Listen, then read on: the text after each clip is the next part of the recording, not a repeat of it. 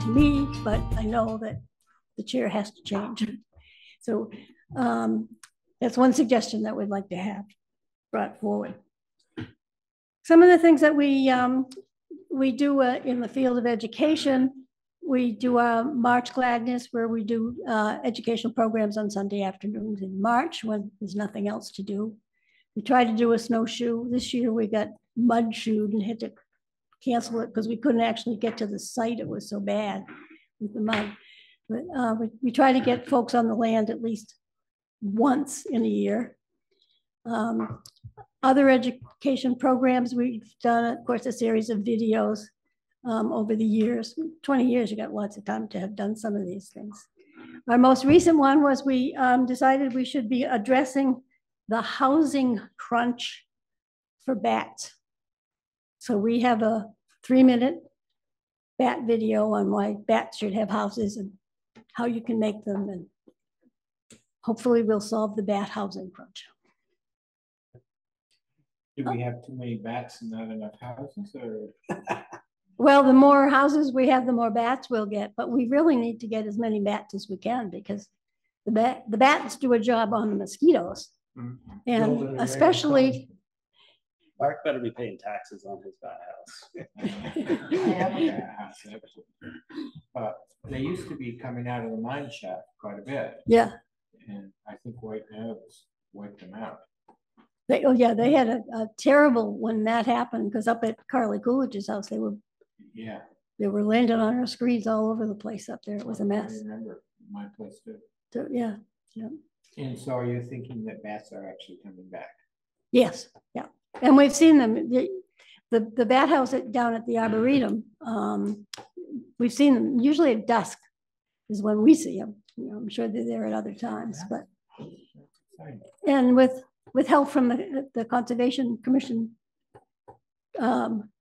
construction crew, we've come up with a post for the bat houses that instead of having bat houses here and here on two ends, it's like a slingshot.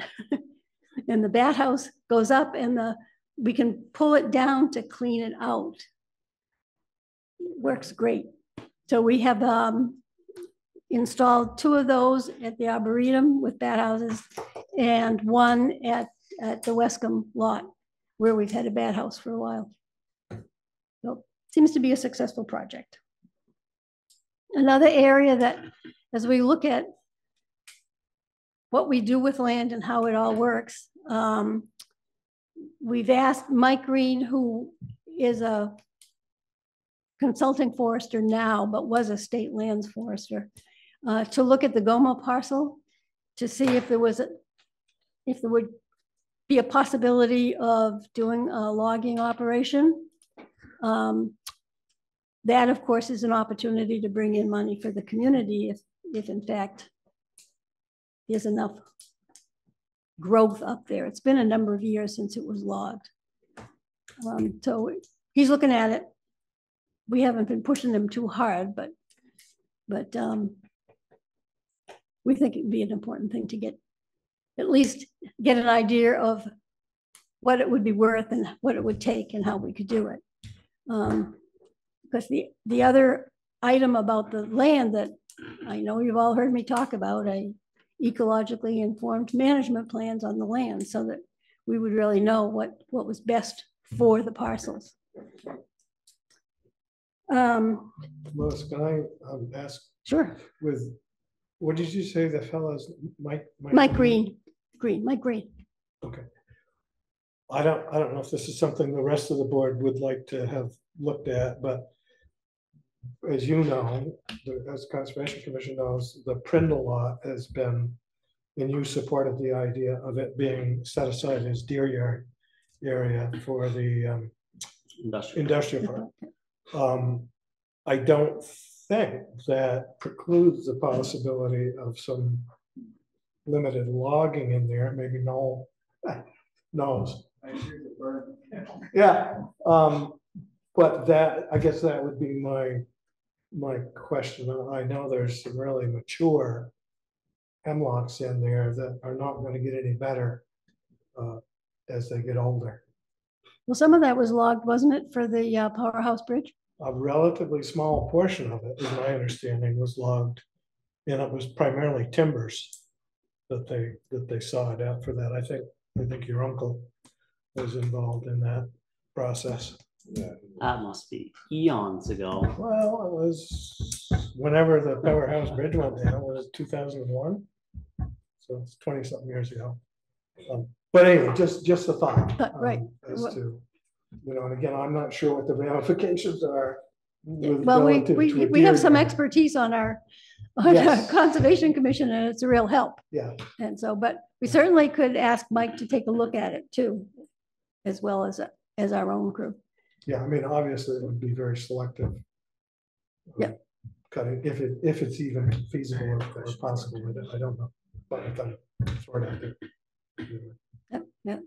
Like some lots aren't going to get better as they get older. Do you work with the village also, the Conservation Commission? I mean, we have that 185 acres. 185 acres of you. Is the Conservation Commission? Are you talking about the talc mill property? Yeah. Yeah, we've always just been a part of that. We haven't done anything in recent years, but back, I can't remember just when, but we had lands students that did projects on all our lands. Mm-hmm. And we had already done a tree inventory. So we have that. It's on, these things are all on file somewhere here. How long ago was that?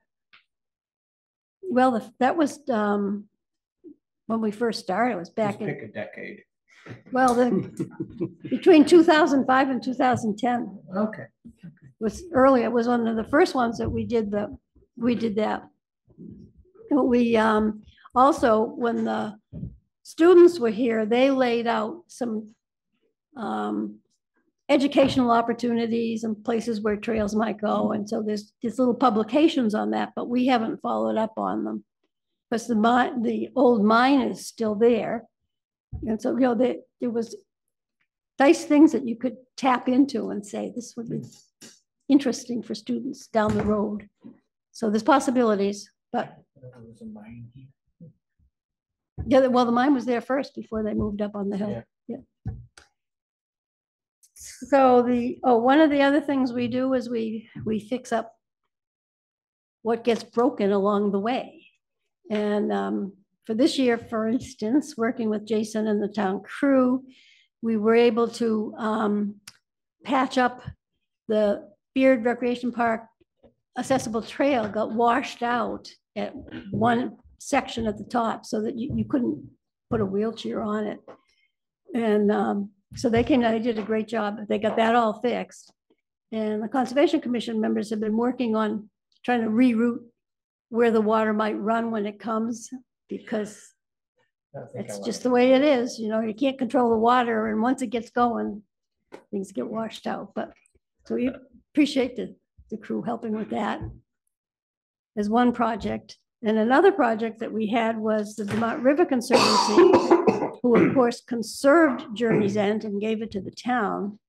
They offered to come in and do some trail maintenance, building it, and that's in the report, building the bridge and the punctions and Sorry, and the Lois. lights out. Meeting adjourned. Is there a way to bypass that so they Yeah. just stay on? I think you have to hit it, hold it down or Hold it something, for and a then few it seconds. stays. Sorry about the interruption, Lois. No, that's okay. Do any other board members have further questions for the Conservation Commission?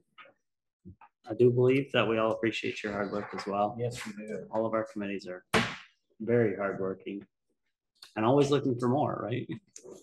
I was just gonna ask Lois, has the committee discussed anything about potential uses for future properties that may come into the town's ownership along the river? We haven't had any formal discussions because it's all new, but we're all quite interested in pollinator gardens and trees, planting trees, using the land for the environment as best we can. And we'll certainly be looking to do anything we can do to help in that regard.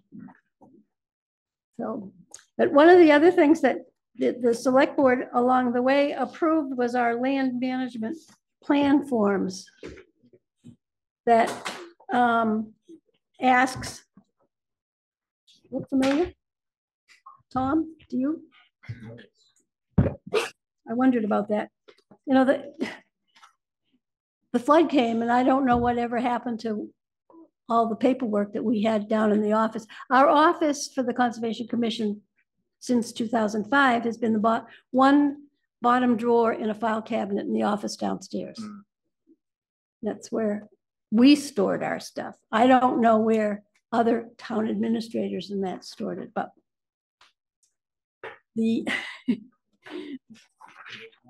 this land management review form was designed to help us help groups as they're starting to plan something on a parcel of land, whatever it is. We worked with Casey a couple of times now with things, just because we have a lot of expertise that can save somebody from making some kind of mistake. So the way we have it set up is that if somebody comes in, Tom, and says that they'd like to build a trail on the Prindle property, you would ask them to talk to the Conservation Commission first, hand them one of these forms. We're not doing anything to slow anything down or stop it. We just want to help people. So I probably should come back in and talk to you because I think that might have fallen through the cracks in all our floods. And not everybody was on the select board when that was approved, but it was approved.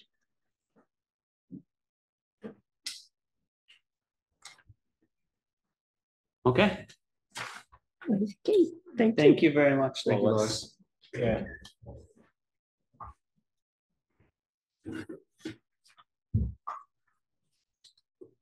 Who would the board like to hear from next? Who have we not heard from? Beautification. It's the end of summer, but summer is their busy time. So it might be good. Historical Society, Planning Commission, Rail Trail Committee. If I'm forgetting one, I apologize. Many good options. Maybe beautification and rail trail to end out the summer. Rest of the board, good with that? You okay with that, Adrian? All right. And who's the chair of Rail Trail? Doug, you okay with that? Just nod your head. The question, Doug, was whether the Rail Trail Committee and Beautification would present at our next meeting. Or not next meeting, sorry, it's the September. First meeting of the month. Second meeting of the month. It's right around a month from now. Okay. Sounds good. Tom, you'll send the questionnaire to him. All right. Rosemary, you have the floor. Would you like to do the liquor license first and get it out of the way?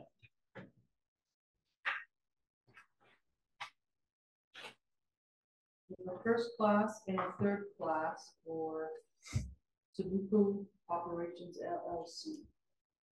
And they are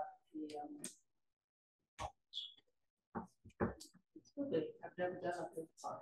And that's for our Is this a special event license or a regular? regular yearly license. But they're They adding the serve third they serve class. beer at the college? Imagine that. They're looking to serve hard liquor too. Yeah, beer and. Usually they don't get licenses for it, you know. What would the board like to do with the liquor license application? Move to approve. Motion and a second, further discussion? With a standard letter? Sounds amendable? Fine by me. All right, sending the standard letter. All those in favor signify by saying aye. Aye. All those opposed? Bring in some more students. Beer in the hand. Well, hard liquor. anyway. I believe this is the year-end report that's going out. That's the budget status report. Here's the year-end reports. It's not a final year-end, but it's getting close. How much It's 2 more is pages. needed? Only got flood stuff. Okay, And I got 2 pages. board, I will look at again, and recreation. But this is probably pretty close. so maybe at the next meeting, it's 2 pages, Mark. I was trying to make life easier on you. Word. Such a good act. So are you thinking at the next meeting we'll be able to allocate surplus after those numbers are? Right now, I have 254,000 uncommitted. Someone has to deal with. Select board raises? It wasn't done. at town Nobody meeting. laughed at that one. Wasn't done in town meetings. That's what I know. Can't hear you, you can't hear Really? That's intentional. We were talking select board raises. I thought you said races. We could be like the legislature, didn't they vote themselves double pay or something? So our total revenue is 125%.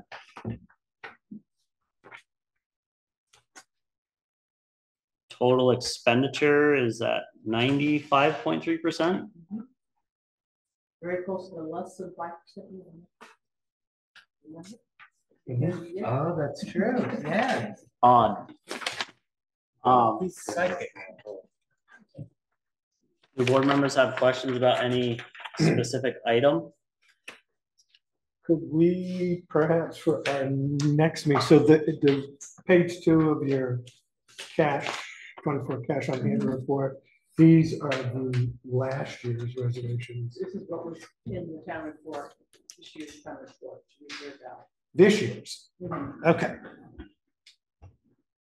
We have Okay. extra ones of these, you know. What? Oh, yeah. So even if we do all of those, we potentially will still have 254, 485. Depending on adjustments that you might make. Okay, well, that's So these really are, good news. these fund balances are as of July 1. Is that here? On your, Yes.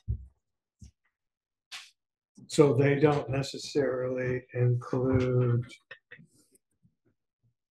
any, like the reappraisal fund. That will, the 97,764 will, it will have 20,000 added to it.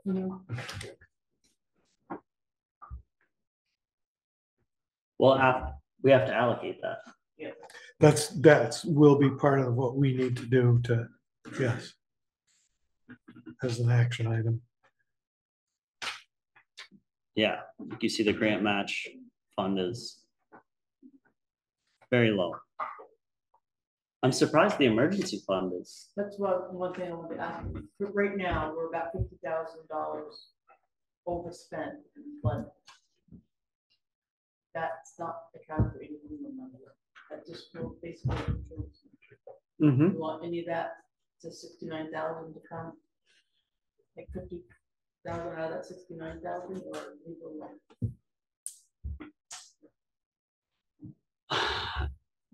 That's a question for the board. But if everything's accurate, we're looking at 254,000 in excess of what we were expecting. All things considered, I'm very happy. I think we should leave the emergency fund alone because we're gonna need it. We're gonna get some payment. Right. Okay. What's the, we got two people saying leave it I alone. agree. Yeah. I believe the consensus of the board is to leave it. Do you need a motion for that?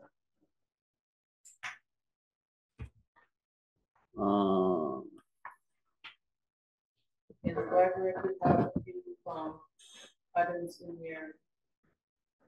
Line items for capital and maintenance on the building, which I kind of wanted to. So this year's, we have the final, pick the final place. You want to reserve that out, or do you want to? I believe, didn't we already make that motion in a meeting for the library? To allow the reservation of those, whatever their funds were in this year's budget to roll it over into. That Next year's budget? was the motion, because I specifically remember asking the question, like, we don't have a reserve fund, and it came up. This has been done with, I think we compared it to paving. Yeah, Oh, put yeah. it into this reserve, Uh, reserves that are in cash. Yeah, Okay, I'm right. gonna add that to. Looks like that.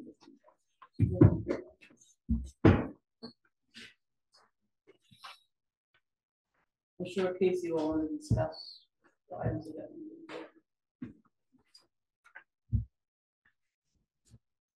You notice the half-pipe buildings in there, So this $41,000. is ARPA money. This it's sort of moved from there. yes, That's if we reserve it out, that's what we proposed in this. just one clarification. Do you want Casey to report on the items in blue? I missed a little bit there. She'll want to be included in that discussion. But we're gonna have this discussion at the next meeting after you get a chance to look over everything else. This, the half pipe bill came in. And that was $41,800. So I think that she has enough money to. That's good, no? Very good. Some extra.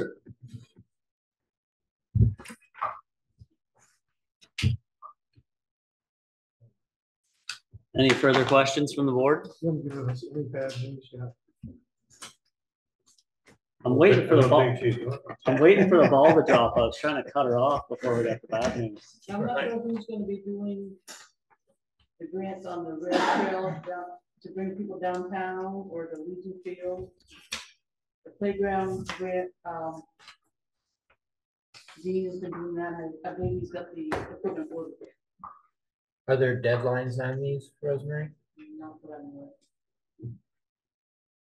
You know, Tom? Vermont community to use those funds.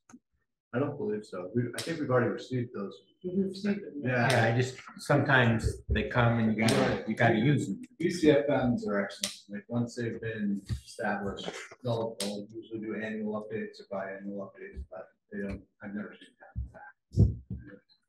We already have, it's not like a reimbursement from the state where you have. No, I understand that. You get these grants with an intention and kind of want to follow their intention. Well, and at the very least, I know that the Rail Trail Committee will be discussing a potential use of the money dedicated to rail trail purposes. So perhaps we can hear about that at our September meeting. Perhaps. Perhaps. Stay tuned. $2,000 one or the 20,000? Both, I mean, the 20 is what interests me. The 20, yeah. Could these, can I get these in email format? Yeah. By chance? And You want then, as a PDF file or? yeah, PDF, Excel file? PDF's fine. I don't have any further questions. It sounds like we'll be able to allocate surplus next meeting. If there's no other questions for the board, I believe you're free to go if you want, Rosemary. Thank you for coming to our second meeting. You're more than welcome to stay. I want her to stay. Randall. I want you to go home and enjoy yourself. Randall did provide a report to the board. Yeah.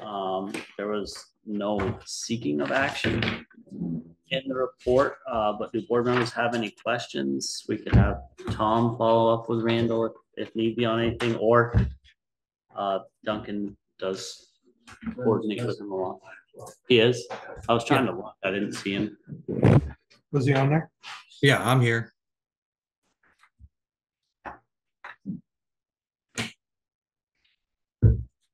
Can you hear me? Yes. Yeah. Sorry. Yeah. Yeah, I did just want to say about the Vermont Community Foundation funds. I did have a conversation a while back with Holly Morehouse, specifically regarding the money that had been allocated for essentially the recreation piece, because I let her know that there was a transition in that position in process. And so it did flag for her just a little bit of a concern that, you know, the project that had been identified was a project that had been identified by the previous recreation coordinator. And so she was just wanting to know what the status was. And, you know, I haven't had specific conversations, but I know that it was reflected in the minutes that the intention was to see that through. But if that is not the case, then the Vermont Community Foundation would like to be notified of that, just so that they can reallocate if necessary to some other higher priority project in the town. So I don't know who can specifically address that. I don't know if that's a board thing, if that's the new recreation person, or if it's just a wait and see kind of conversation down the road. But it's just to put it on your radar that it has been flagged. Just, you know, wanting to make sure that it was going to happen as described. And if not, you know, they're open to just reallocating it to some other priority if that's the desire of the new person in collaboration with the board or whatnot. What were you saying, I Rosemary? believe the stuff has been ordered in October, that installation time. Did you hear Rosemary Randall? I think I heard she said that some of the material has been ordered. Yes. Okay, Yeah. great. I'll let Holly know that. That's the 25,000 playground grant. Okay. Yeah, I'll let her know.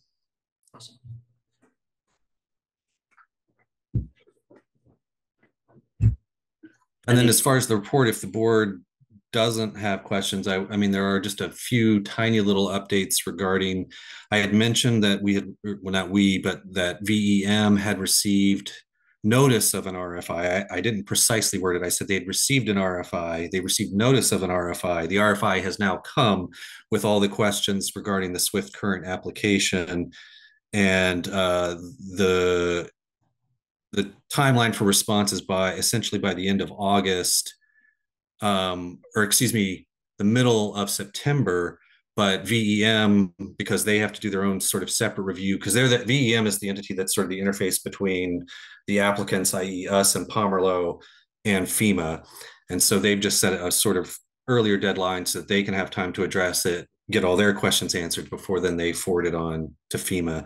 But FEMA has sent those questions. There's not really anything for the town side of that application to address. It's mostly, as I mentioned, what was expected, which is a whole host of engineering questions. So it's really for the Pomerleau and their engineering team to kind of address all of the questions that FEMA's design folks have for them in terms of the construction of the wall, et cetera. So, and then I had made mention that there had been some preliminary conversations, sort of as a result of the initial VCRD meeting, just in terms of who was present. The first of those conversations happened. I followed up and found out that actually this Friday, there's going to be another conversation that's happening between the Preservation Trust and some of the stakeholders. And then there's going to be a broader conversation with multiple people. Right now, the Preservation Trust is kind of having individual meetings to identify interest and opportunities. And then there'll be a larger one at which I assume I will be present, if that's the board's. Hey, Randall. Yes. Randall, can you turn your video off? Yeah. Is it on our end? You My were face coming is through that a little horrible? jumbled. Can you continue now? Yeah. No, it's the internet speed in Vermont. You sound much more clear now. Yeah, no, that's no problem. Was it the part about the RFI or was it after that? It was after that. Yeah, just that I had indicated that the executive director of the Preservation Trust had kind of proposed the idea of a conversation to figure out a potential plan B for the relocation of the grocery store, or the idea of bringing a grocery store to Johnson. And he followed through on that piece, as I mentioned in the report. But there's now a subsequent conversation that's been scheduled on Friday. And then after that conversation, I think there will be a broader conversation with more stakeholders. And again, assuming the board's desire, that I would be attending that meeting to participate in those conversations. But the first two conversations are kind of preliminary conversations. Then there'll be a convening, I think, of a larger conversation. I'm in support of you attending. Yeah. I'm getting nods from the whole select board. Yeah, certainly. I assume so. I just wanted to make sure that was the case. And then again, are there questions about the report itself, about Yes, I got one with regard to the request for information for VEM. You indicated that most of the items look like they would need to be responded to by Pomerleau and their engineering firm. Do any of those requests for information give you heartburn in terms of the viability of the application itself? I know that you had indicated that you had gotten some feedback from some of the state folks indicating that they were not altogether totally optimistic that Swift Current grant would be approved, and that was the reason for having a plan B. But was there anything in the RFIs themselves that would lead you to believe that it's a dead horse? I don't know enough about the way that the federal inquiry process works to say definitively. I can say that they had a host of technical questions. And again, I don't have the expertise on a lot of those technical questions to know whether these are very easily addressed technical questions or whether these are, huge, I don't want to say I gotcha, but, huge red flags. As I mentioned, I don't know, at some previous meeting, they're working with Dubois and King. Dubois and King has had a ton of work with FEMA related projects and has a lot of expertise in that area. So I don't think that they're the sort of entity that would, not have the ability to address technical questions, since they have a pretty established track record in working with those sorts of projects. Having said all that, there's all kinds of potential behind the scenes problems with federal appropriations that could arise, independent of the quality of the application, independent of the engineering questions. It could just simply be that money doesn't get allocated in a timely fashion, or who knows what could happen with those sorts of things. And I think my read of the situation was that it's just which is true, right? It's always prudent to have parallel tracks and parallel efforts, and to not be overly reliant on one particular course of action. So that's sort of the path that we've been on, is just to keep some other opportunity or potential opportunity out there to see what else could happen should this fall through. I think that's wise. I don't know how the rest of the board feels about it, but if you have any contacts with Pomerleau or VEM that might be able to give us a little bit of feedback on the viability of the application, I think that would be really useful for us to know. The community as a whole. Any feedback would be good. Yeah, it's the predominant issue in the community. Yeah, and like I said, it's a complicated question because, we want to be perceived, or, not even perceived, we want to be good community partners for businesses intending to operate in Johnson, right? Like we want to make sure that we're doing what we can to have this private entity, Pomerleau Real Estate, be able to leverage its asset and to, bring a grocery store to town and have them have their property remain viable and profitable. At the same time, we have to balance that with the potential exploring other possibilities for other avenues for having that could include Pomerleau or may not include Pomerleau, et cetera, which is, again, just in my view, being a prudent manager of, resources and not in any way saying that we've chosen one path over the other. I think we're doing our best to be good partners. We've applied for a federal grant on behalf of the Pomerleau Real Estate Group. But we also have to explore other options just as, concerned folks for the future of Johnson and the citizens of Johnson. And it's very important to keep that balance in mind and make sure that nobody's feeling like we're sort of putting our thumb on the scale for one outcome over the other, just sort of pursuing whatever avenues seem viable and that there's community support for. Paul? Thanks. I just wanted to ask Randall, is form-based code and the considerations therein being considered as these plans go forward? Did you hear that, Randall? Yeah, I mean, I'm aware of the concern about form-based code, and I am not up to speed completely on where things fell. I know that at one point there was a discussion, at least amongst the select board itself, about exploring the possibility of making exemptions for form-based code based on regarding flood mitigation efforts. I don't know where that all landed between the Planning Commission and the select board, whether such an exemption actually was in the works or had been rejected or had been contemplated. But if those things are in place, I mean, they're going to have to be adjudicated by someone. They're going to have to be complied with, whether if there's not an exemption, then there's going to have to be that discussion. And if if the exemption is established for flood mitigation efforts, then that'll,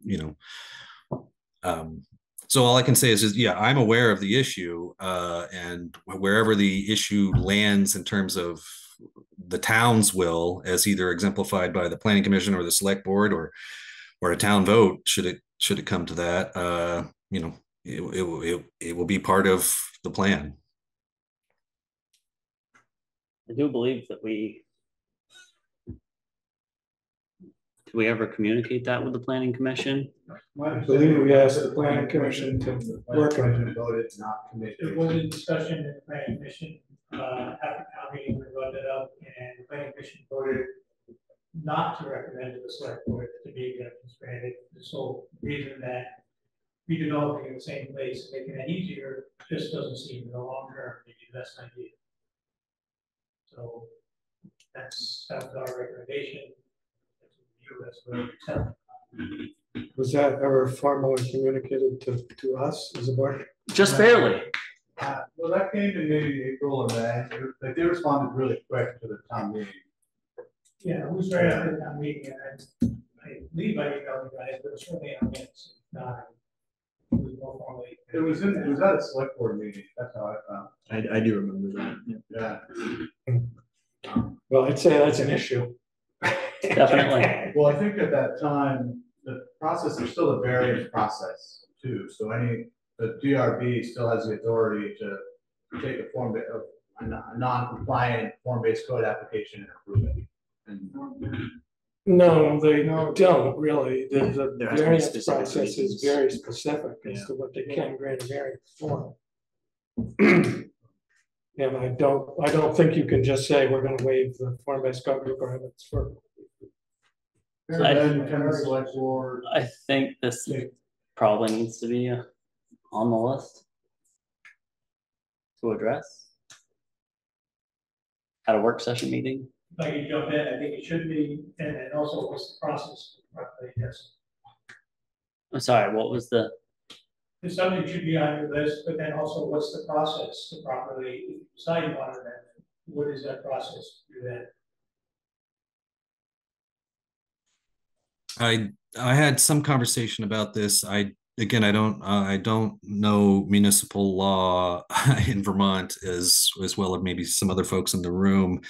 I believe though that if there is a conflict between the select board and the planning commission on this issue, I believe that a citizen petition can create a vote, a townwide vote on the matter, and it can be taken essentially out of the hands of both the select board and the planning commission, and there can be a vote on it. That seems to be what I recall in the conversation with LCPC. I don't know that with certainty, but I think that should be part of the discussion as to that could be a piece of this that's sort of out of both entities' hands. But I'm not 100% certain on that. But I can follow up, or you can have someone else follow up to see if that's one of the potential avenues. Can I ask a clarifying question? Sure. So was your discussion of an exemption, was that kind of a broad exemption of all flood mitigation projects, or was it adding flood mitigation to a potential reason for a variance? And I guess in your mind, is there a difference between those two? Not sure what distinction, right?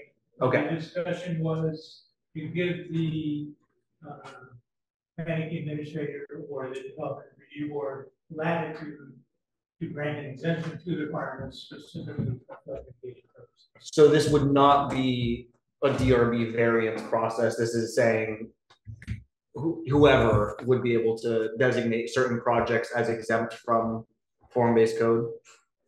I'd have to go back and look at the minutes to say exactly what the wording was, but I believe it's correct. Right? First of all, variances are set by state statute, so we don't get to change what the variance is. Second, the process that Paul was outlining, grant flood mitigation variances.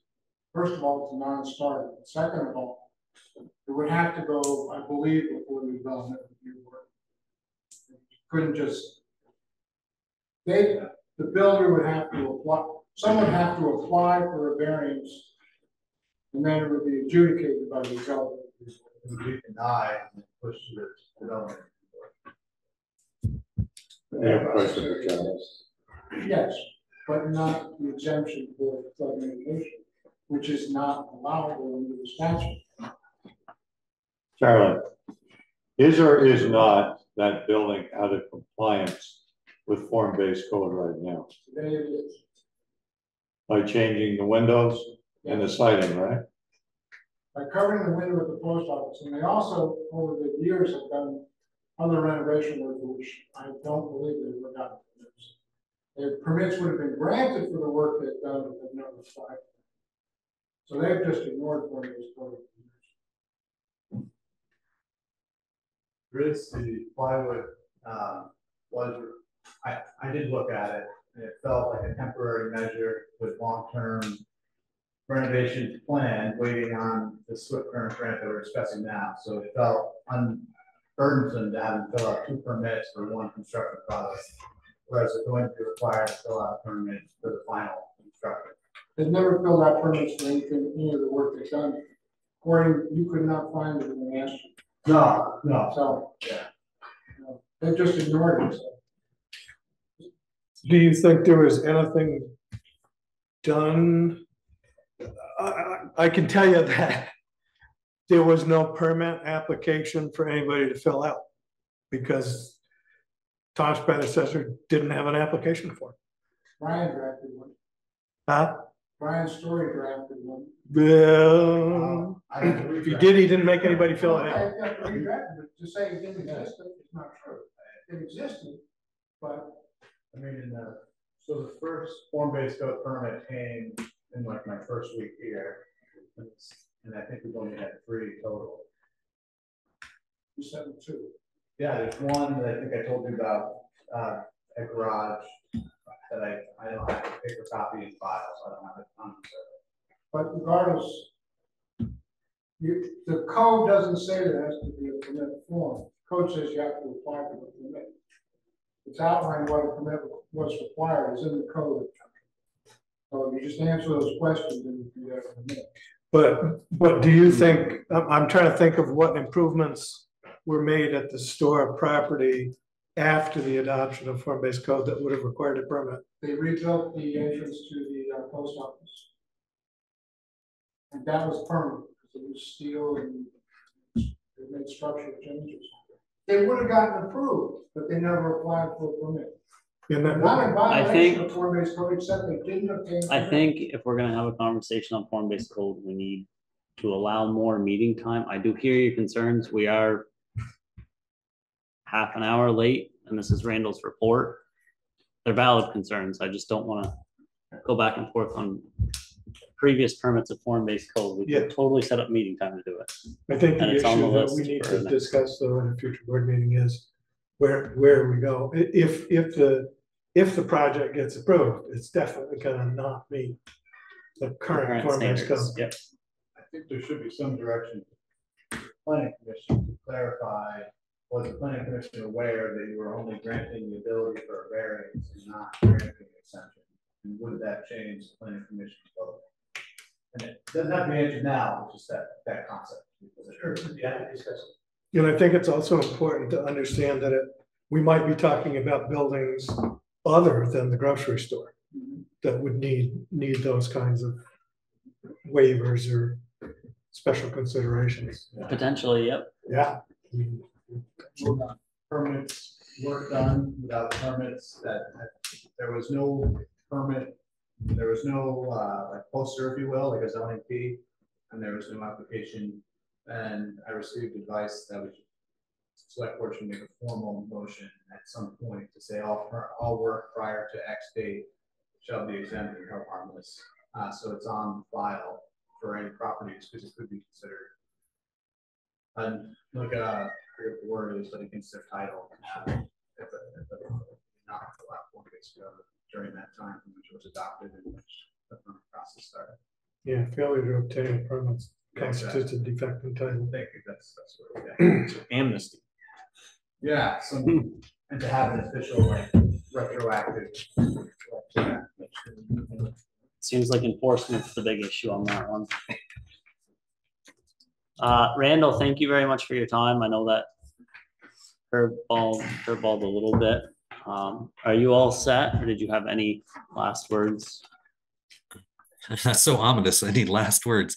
No, thank you. Thank you for your For time. tonight only. Yeah. All right. Well, thank you very much. Thank you, Randall. Next item is reappraisals. There is a write-up on this in the packet. The board can decide to do whatever they would like. I am personally interested in seeing the proposals. There is a recommendation to go with NEMRIC and good reasoning behind it, but I don't see how we can actually approve a price not knowing what it is. I agree. Rest of the board's thoughts? So it's 2029, right? No, right now it's 2024. I know, but that's when they would start their book. Is that when they would start or when it would be completed? Both, I think. Don't they do the property searches for like a year or two and then compile everything on the third year? I think with a townwide reappraisal that they would be, it's a good question for Justin. Yeah. But I'm thinking it would all be done in one calendar year. Okay. PBR waived for 3 years. It used to be you had 3 years to complete your reappraisal after notice. They must have waived that if we're looking 5 years out. I think they had to because there's nobody out No there option. doing reappraisals. So could you reach out to Justin and get the quotes, Yeah. and the RFP responses. We definitely can't let this one go by the wayside. No, I think we should nail them down relatively soon, but I agree, knowing what the cost is gonna be is kind of important. Yeah. That on 9/16 agenda, or just in October? Keep it on 9/16. If we have to vote, we have to vote. Oh, 9/16 would be fine. It's 9/9 that's converted. Yeah. 9/9, that's gonna be tight. And, a normal option would be to go back out with the RFP, but I don't think we're gonna get any other responses. I don't think there's other firms out Basically, there. nobody else out there doing it. When you're booking out for 5 years, business is gotta be pretty good. Right? Okay, I do believe we're done with that. Duncan, I believe you had a update on the town sewer water connection. Yeah, it's gonna be very brief. Paul and I have coordinated a couple of times with emails. Tom has given me a copy of the current ordinance in Word format. So given the ideas that Tom and I have talked about, I was gonna take a first stab at amending the ordinance. So I would describe it as a work in progress, and we'll report on another sometime soon. Okay. Does that sound reasonable? Question, do we have an estimate on the acreage or number of houses that would be included by the partially included properties? I don't, but we've recently made contact with Vermont County Planning Commission, who did the original map. So I'm hoping that they might be able to give us some ideas of acreages of properties that we might be opening it up to. Yeah. Well, good, Paul. All right, next item is with regard to the ATV ordinance. On a previous meeting, we had heard concerns and requests. I guess, how's the board want to deal with it? Do they want to delegate a board member or two to work on revisions and come back the same way we're dealing with all other ordinances? What are the board's wishes? So, Mr. Chairman, are you gonna look for a motion of these three things that are listed? Yeah, do you want a motion to amend, remove, or leave the ordinance the way it is? Just direction on what the board would like. We had agreed to make an amendment. And we could deal with it on bringing it up at every meeting, or we could deal with it the way we're dealing with all other ordinances and delegate a board member. We just talked about an ordinance amendment that had been delegated to a board member to come back for a vote. I'm on record as having said that I would like to leave the ordinance alone. I realized the vote was to open it up and look at it, but I'll just throw that out there. But I was previously on record of leaving it alone. We've got too many other things to think about right now, in my opinion. That's one board member. I would just assume leave it as is as well. And just for disclosure, we got a lot of emails about this issue. One email that I thought was particularly helpful was Paul's email that included some information from the survey the Planning Commission did a couple of years ago, where most people in town are okay with things as they are as far as ATVs. We also have the vote that happened a couple of years ago that kind of clarifies that as well. So I don't see why we need to change it. Full disclosure, there were emails against the ATV ordinance, and there were several that have come in that are in favor of the ordinance that I haven't forwarded to the board. So that I don't know the exact numbers, but relatively equal in support of the amendment to connect both sides of town. But I'm in favor of doing what we said we were going to do. Okay, well, I'm gonna move that we start the process of amending the ATV ordinance to make the previous test areas permanent. You're the only one that hasn't spoken. I'm peaceful with the way it sits right now, so I'm not seconding that. There is a motion on the floor. Is there a second? A third? Hearing none, the motion dies. Do you have another motion that you would like to make, Mike? No, that answers it right there. We did agree to connect the other side of the town at a previous meeting.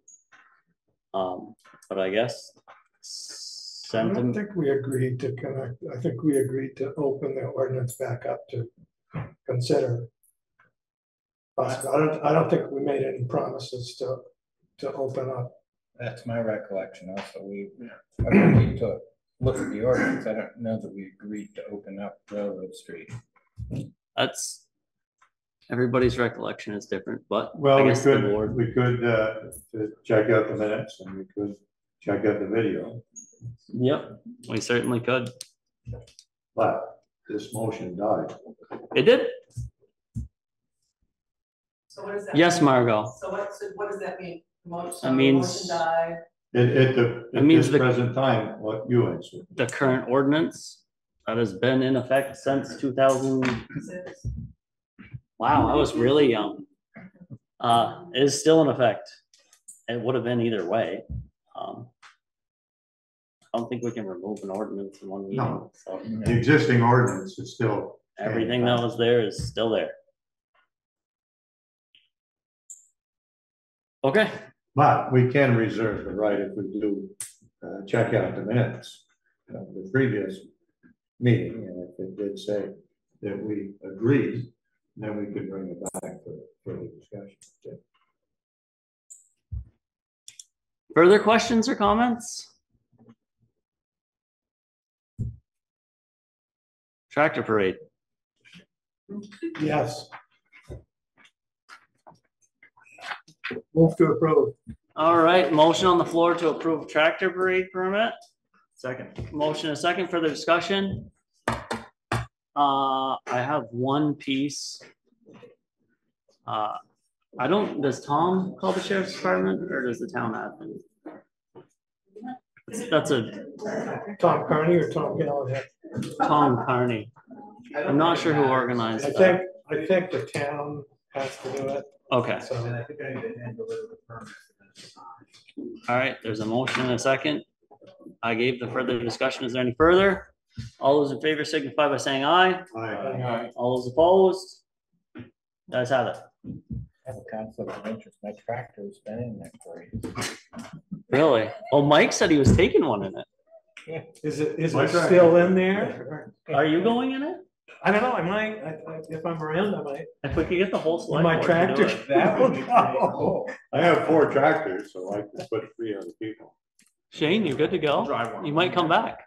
Yeah, Is this why you're still in? yeah, this is So I insane. think we have to communicate with AOT too, right? I'll start with them. Isn't that September 12th or something? Then there's 2 signature lines. September 7th. Emergency September services. 7th? For the fire department. And the sheriff.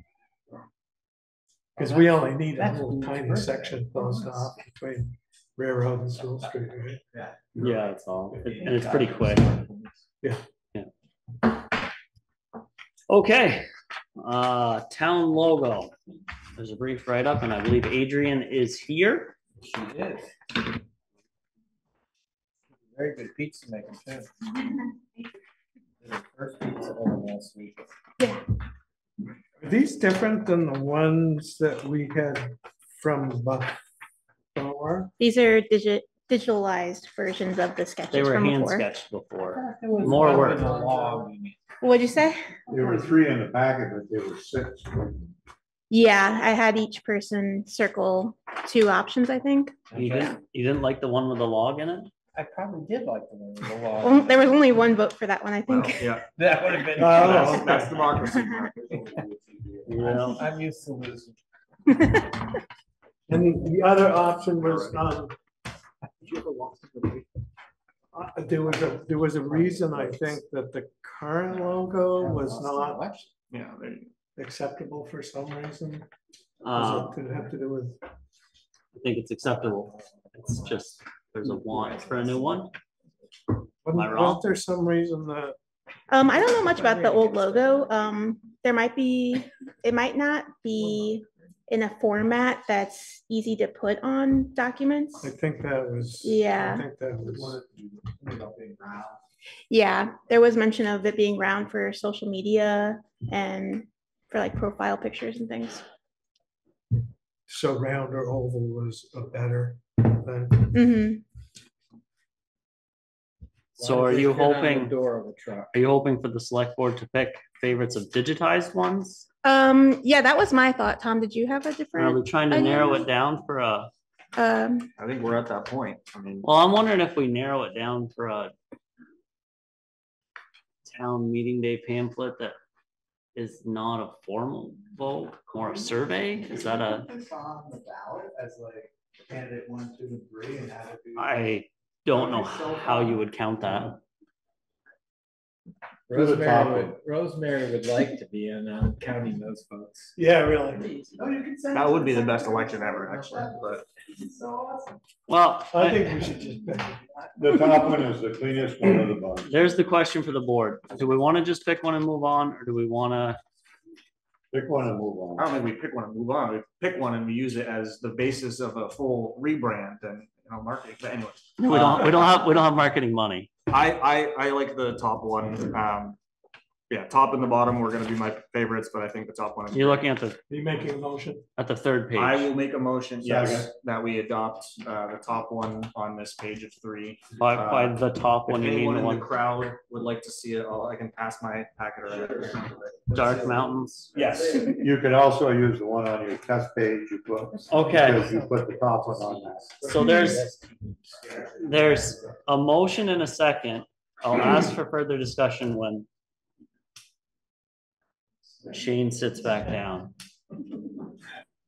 What's the difference? We can see them all. Hang on. Only one that's established. I don't know. That's a good question.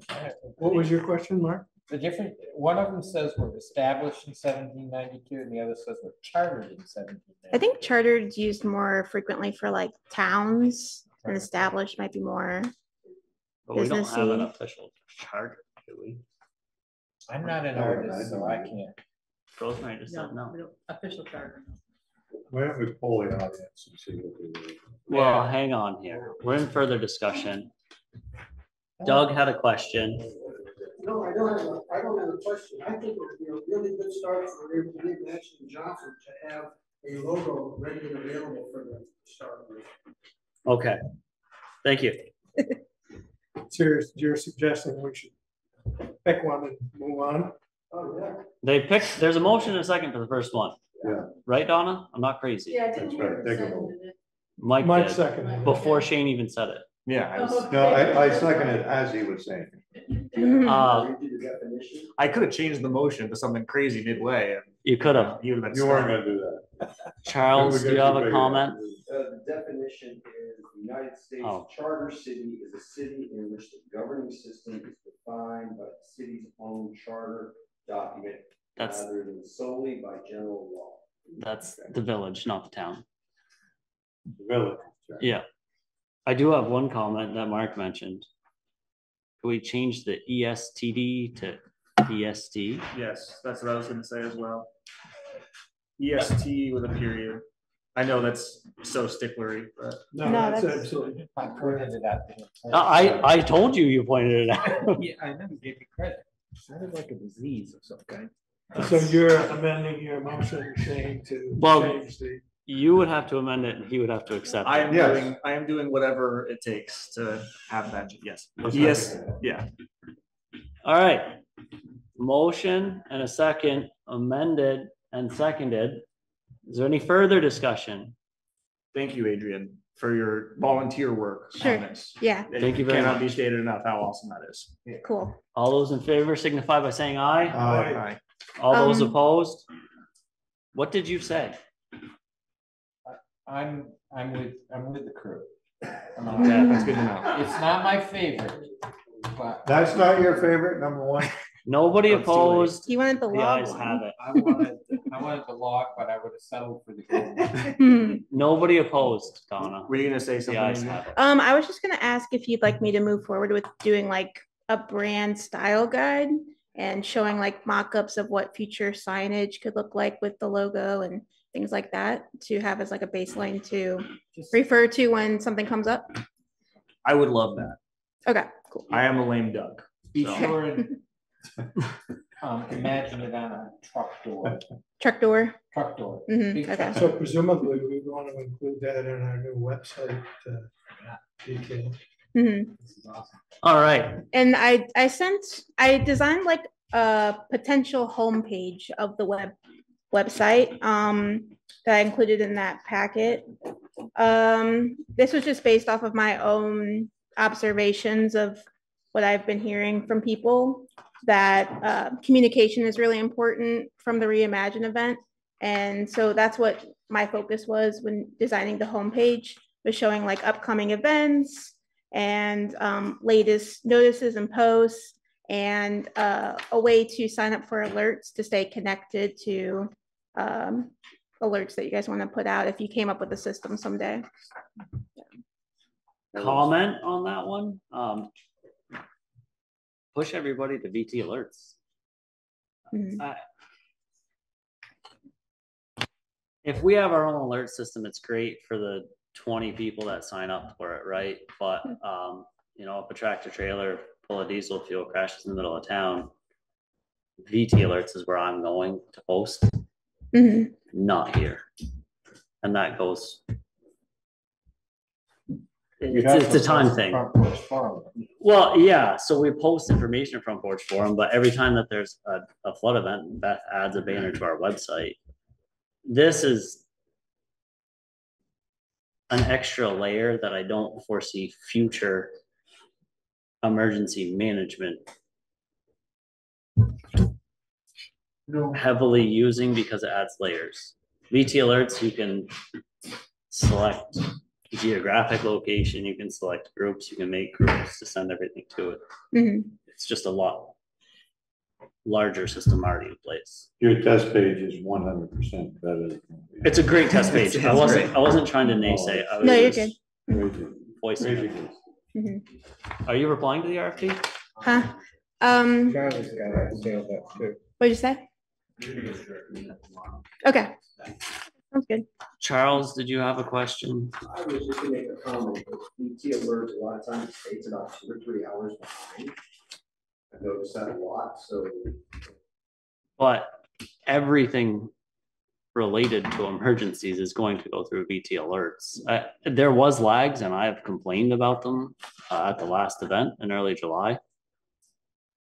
There's going to be snags with everything. If we put all of our cookies in a local basket for issues. Oh, you could do both. Yeah, we could certainly do both. I implore you to be right beside me the next time we have a large flood and think about that. I'm not trying to be a negative person. I just, of course you are. I'm coming across negative. I sort of like the idea of directing people to VT alerts, but having it like, I don't know if it's possible for us to have an RSS feed from VT alerts built into our website so that the newest VT alerts for our area just get blasted on there. And so that there's a portal for people who just want to click a link and put in an alert, because I know that that's part of VT alerts as well. But yeah, if we could link I don't think we need to build our own. If we could link this to my VT alerts account, that would be handy. Just out of curiosity, does anybody have any idea of how many email addresses we have for Johnson citizens? Looking at you, Rosemary. They all hold their information. No, I think real quick with this new website, once contractors start coming in, right, there's going to be supplemental provided of specific details to those who are interested. And one of those is using like contact capturing plugins, if you will. One of the one I'm most familiar with is MailChimp, right? So they go on the website once, they sign up, and they can get select board updates, emergency updates. They can get all the updates, or they can get just pizza oven updates. But that's gonna be down the road, like getting in the weeds, and I think that's gonna be a later conversation working with the individual contractor and the select board to determine what you guys want in the future. Marcus, your question, is there a way to capture anybody that? No, not is there a way? I'm sure there's a way to capture. You could probably go buy it. I mean, I suspect enough money will buy me everybody's email address and. We're really And the far magazine behind, but I think one, And Facebook page. Yeah. one front porch forum post, you're gonna capture 50. 3 times you're gonna have. I just think that it's the past. Having people's emails is important. More important than an address. And their More TikTok important. accounts. What are you gonna do? Collect them. Yeah. Sell them to third-party providers. There you go. No. Raise money. Oh. No, just have a way of communicating with people. Yeah. You know, and I'm not talking about weekly or monthly, but it would be, I think every board should have ways to contact their citizens. First thing we have to do is just spruce up the website. I agree. And the extra stuff. Charlie, So if you have this email list, that's now a public record.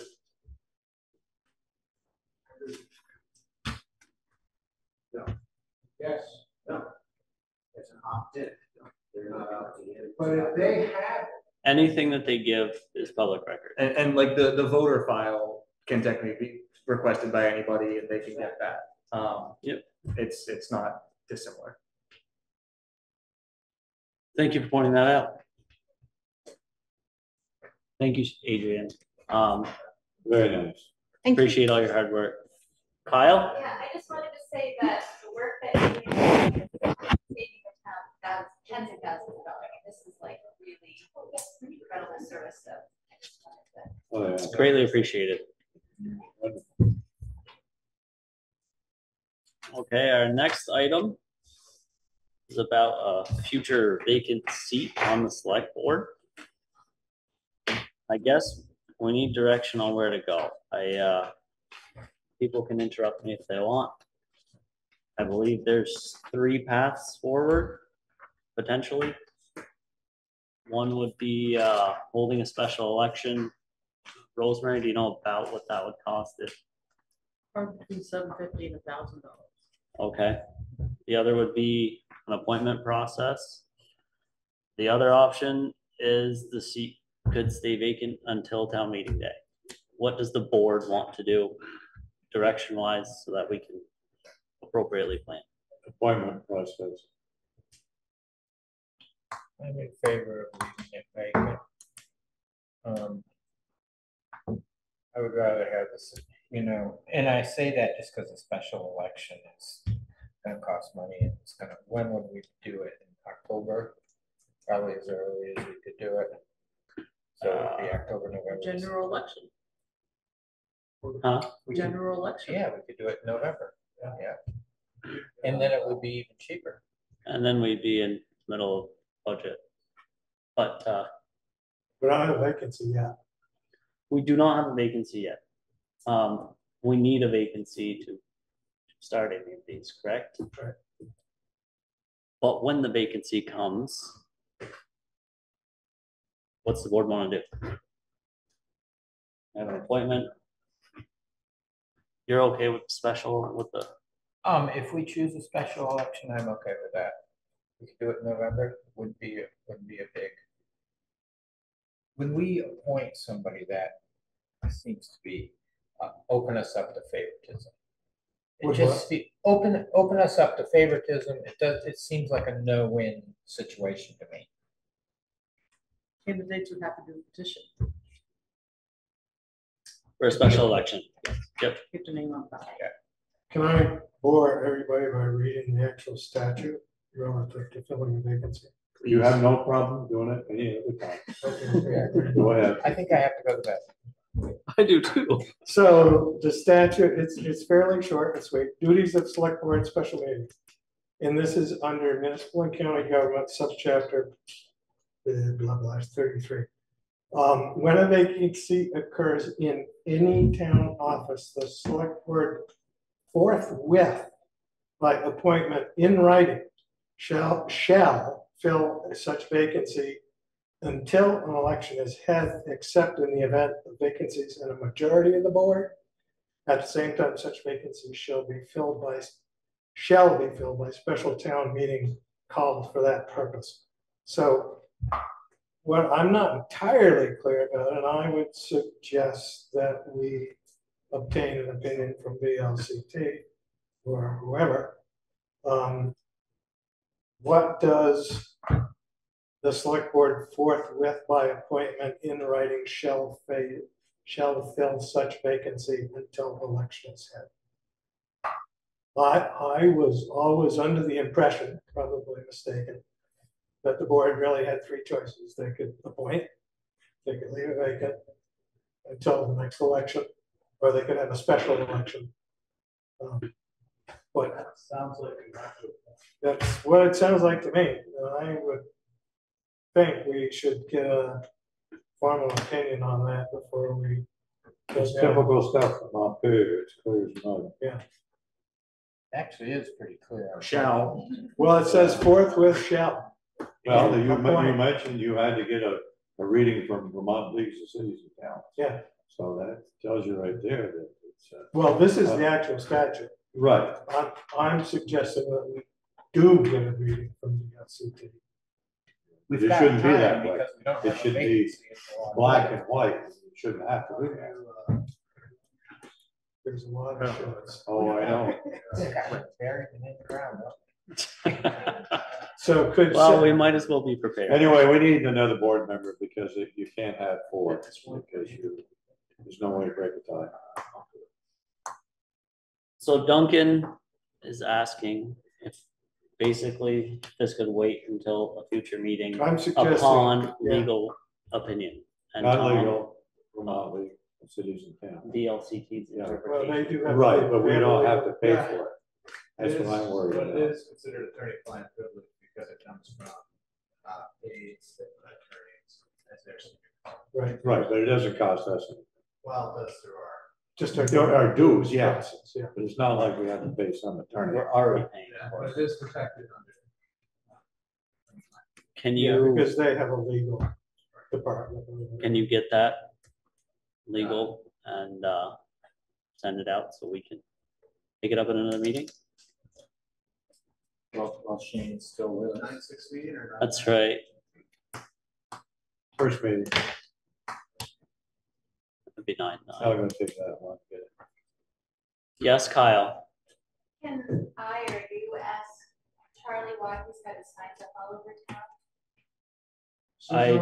I don't think that has anything to do with what we're doing. Okay, well, that's what I was. You are certainly welcome to ask Charlie offline. Anywhere where you run into him. I have his number if you need it. We might have his email someday. Okay.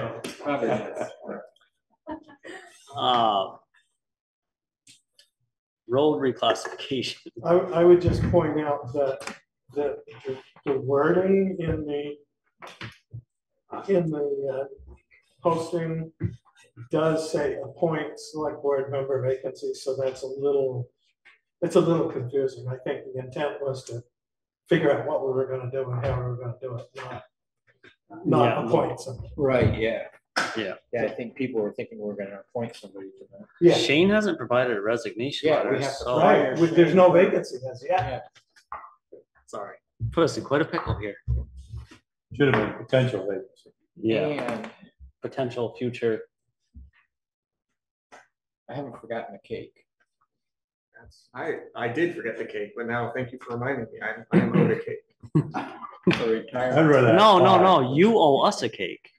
That's wait a second. Because of the pleasure. All right, let me go draft my Have a going away blueberry pie. The Historic Society could get you a pie. We'll make a pecan. If Mark pays for it. Yeah, I hear you make plenty of them. That's what they tell us. All right. Shane wants it reined back in. Road classification. Road reclassification. Paul's PowerPoint did not. I didn't make the packet. But But Paul did email us. The combination of 15 and the administrator's report and his update.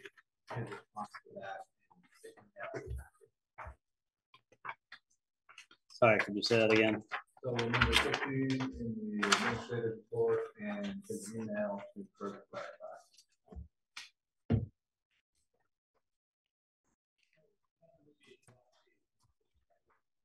I have your email. It might just take me a second here. Can I ask Paul a question like on that? Sure. Well, one thing that was unclear from the PowerPoint is the recommendations of the planning commissions were just sections of roads that met near the MRPT section, whereas, and then is there any, just for bureaucratic reasons, sometimes it's often easier to reclassify entire lengths of road, or from the X mile marker point to the end of mile marker point. Did any of those sections fall within? So it'd be like class 3, class 4, class 3. You know, how did that work out? No, that's where Phil. Yeah, he has that written in his PowerPoint, which Take Collide Road as an example. We were focusing on this hydrologic connecting section. Right. Take Collide Road, with only 50 yards in the middle where the being road right across it, this hydrologically connected. The rest of it, that's private property. You know, might be definite to the landowner that would be classified as class 4 trail. So why reclassify more than you have? How simple is that? there is a process for road reclassification, I do believe. Certainly is. It's not a small one. Would the board like to take up all of the road reclassification recommendations from the planning commission? Just certain ones. I think Town Highway 47 is the obvious choice if we're doing a portion. There's Coag Road. You were recommending that Prospect Rock Road be upgraded from a class 4 to a class 3. Yeah, that's sort of big ticket. And Highway 47 a little bit for that. and there's not a lot of landowners to notify.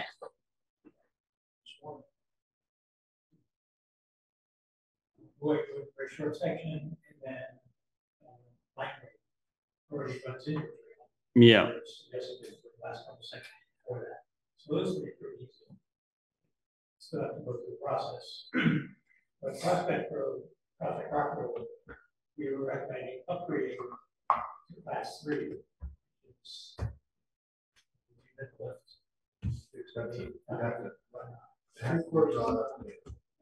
Has to be brought up to class spec before Funding and all that stuff. It's a pretty widely used road, it's a town asset for sure. A lot of money, start right now available for road control, that sort of thing.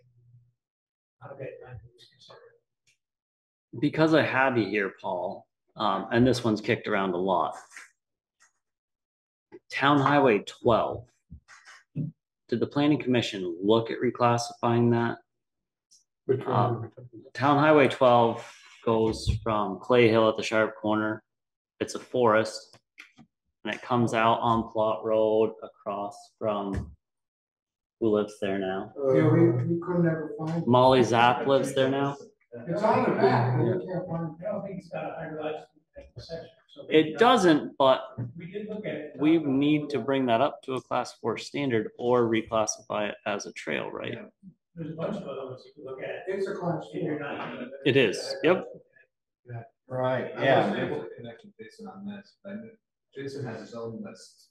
The end of Cotting Hollow and Waterville, Town Highway 12, and there's another one. I can't remember what bridge is out on a class 4 road. The end of Cotting Hollow is not meeting standard, but the planning commission wanted to leave that as a class 4 because it's a connecting road between towns. Am I right about that, Paul? Yes. Yeah. No reason why it couldn't be converted to a legal trail. There's no legal reason why every road couldn't be Yeah, you converted to convert a it trail. to a trail, you just can't discontinue it without both towns. There's pretty much a trail now, it's a route. There's no pass. I think, yeah, and I think that's really, since the MRPT in 2019, there's now a financial obligation to maintain class 4 roads, and I think that's the main concern, right? Not only that we have it all connected, Yeah. but now we have a financial.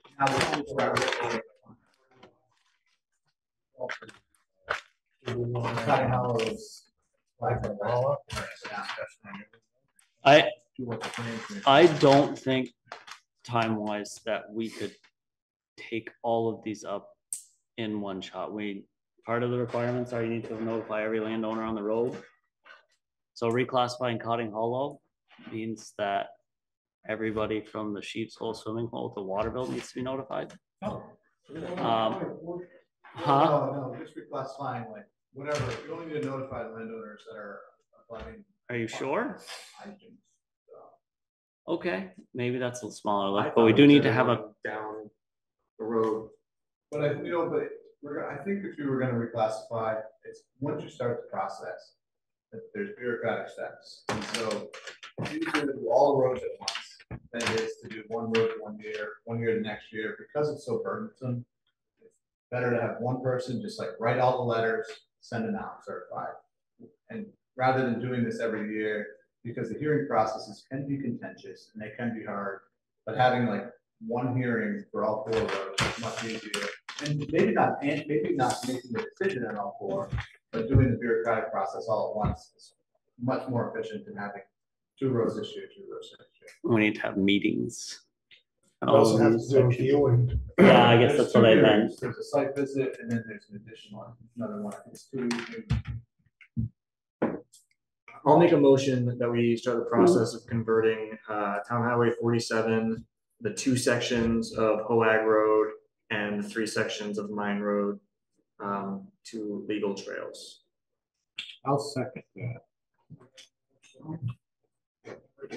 Number 4. You know, I don't know if we need it. I plan on doing that separately. I guess we have a formal motion on the floor and a second.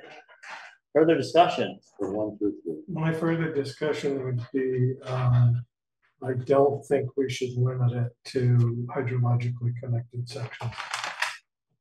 If we're gonna talk about reclassifying highways, I think we should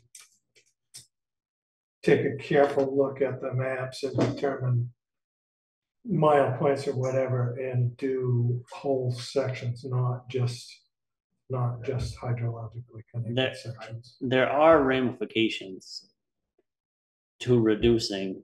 It comes off your highway mileage certificate, right? Only changing. You don't get paid anything for class 4 anyway. You don't get paid anything for class 4, but you can only have what percentage? 25% of your roads be class 2? Class 2, yeah. Class 2, right? So getting a class 2 paving grant.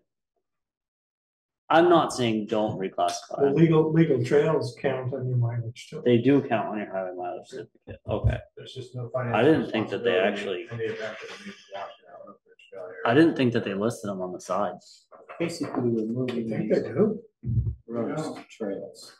Do you have one? It just means that the state map, state road, map, yeah, they don't list trails. Yeah, that's what I Class thought. 3 roads, class 2 roads, And class 4. and class 4. And while we're talking about reclassification, it's been mentioned for a few years that we have a couple of contenders. Oh, there you go. I'm sure it does. Well, that removed my concern. 0.32 miles. Hey, it counts. We just don't look at it. Throughout the years, there has been mention of Whitcomb Island Road and French Hill being good candidates for class 2 roads. I'm reiterating with Duncan that careful thought, maybe. We can call the motion. I'm open. I'm open to maybe whatever. this conversation will happen after I'm gone, but like, I'm certainly open to having a broader conversation. The reason I'm pushing these 3 forward is this is what the planning commission has brought to us, and this is what we can do right now. Number 4 requires a lot more groundwork, Yeah. we'll say, before we can get to that point. Yeah. The planning commission has been working on this for And a while. that was the other thing that I wanted to say is they had, and I was on the commission at the time. The planning commission was charged with looking at the maps and specifically the hydrologically connected roads for a specific reason. I think we need to, at the very least, honor the work that was done first, and then we can broaden the conversation and talk about other roads. But this has been sitting for far too long. Yeah. All right, motion on the floor in a second. All those in favor? Aye. Aye. All those opposed? And the ayes have it. We want a further motion, or do we want to concentrate our work on those three? I don't know if it requires a motion. I guess I'll I make one just to. I only think it requires a motion because a motion was made. Yeah, I would like for us to start the process of seeking funding for number 4. I don't know if that would require a motion or what, but starting to see whether something like this would be feasible, whether there are federal or state funds that could help us pay for it, whether the nexus to a recreational resource for the town would help us in any way. I think those are things that need to be explored for number 4 to be a possibility. It's Prospect Road. It's right off. I know where it is. Recommendation. Motion's been made, but also to delay the start of the process until after we get the road foreman's report at the next meeting, because I'm sure it will have its own additional set of roads to do at the same time.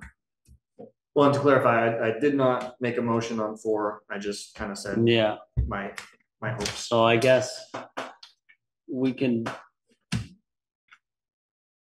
add to the motion at the next meeting. Is that kind of what you're asking for? Yeah, just like add to the list. Yeah. Okay. More meetings. So the motion as passed was specifically the hydrologically connected sections of those. That the planning commission recommended. Yes. Minus Prospect Rock Road. 1 through 3. It's the entirety of Town Highway, and correct me if I'm wrong, but it's the entirety of Town Highway 47, and it's 2 sections of Hoag Road and 3 sections of Mine Road. Yep. What is the number of road? What's the name for it? Which one? Which one? Town Highway Town Highway 47? Yeah, it doesn't have a name. None that I know of. It's all French Hill next to,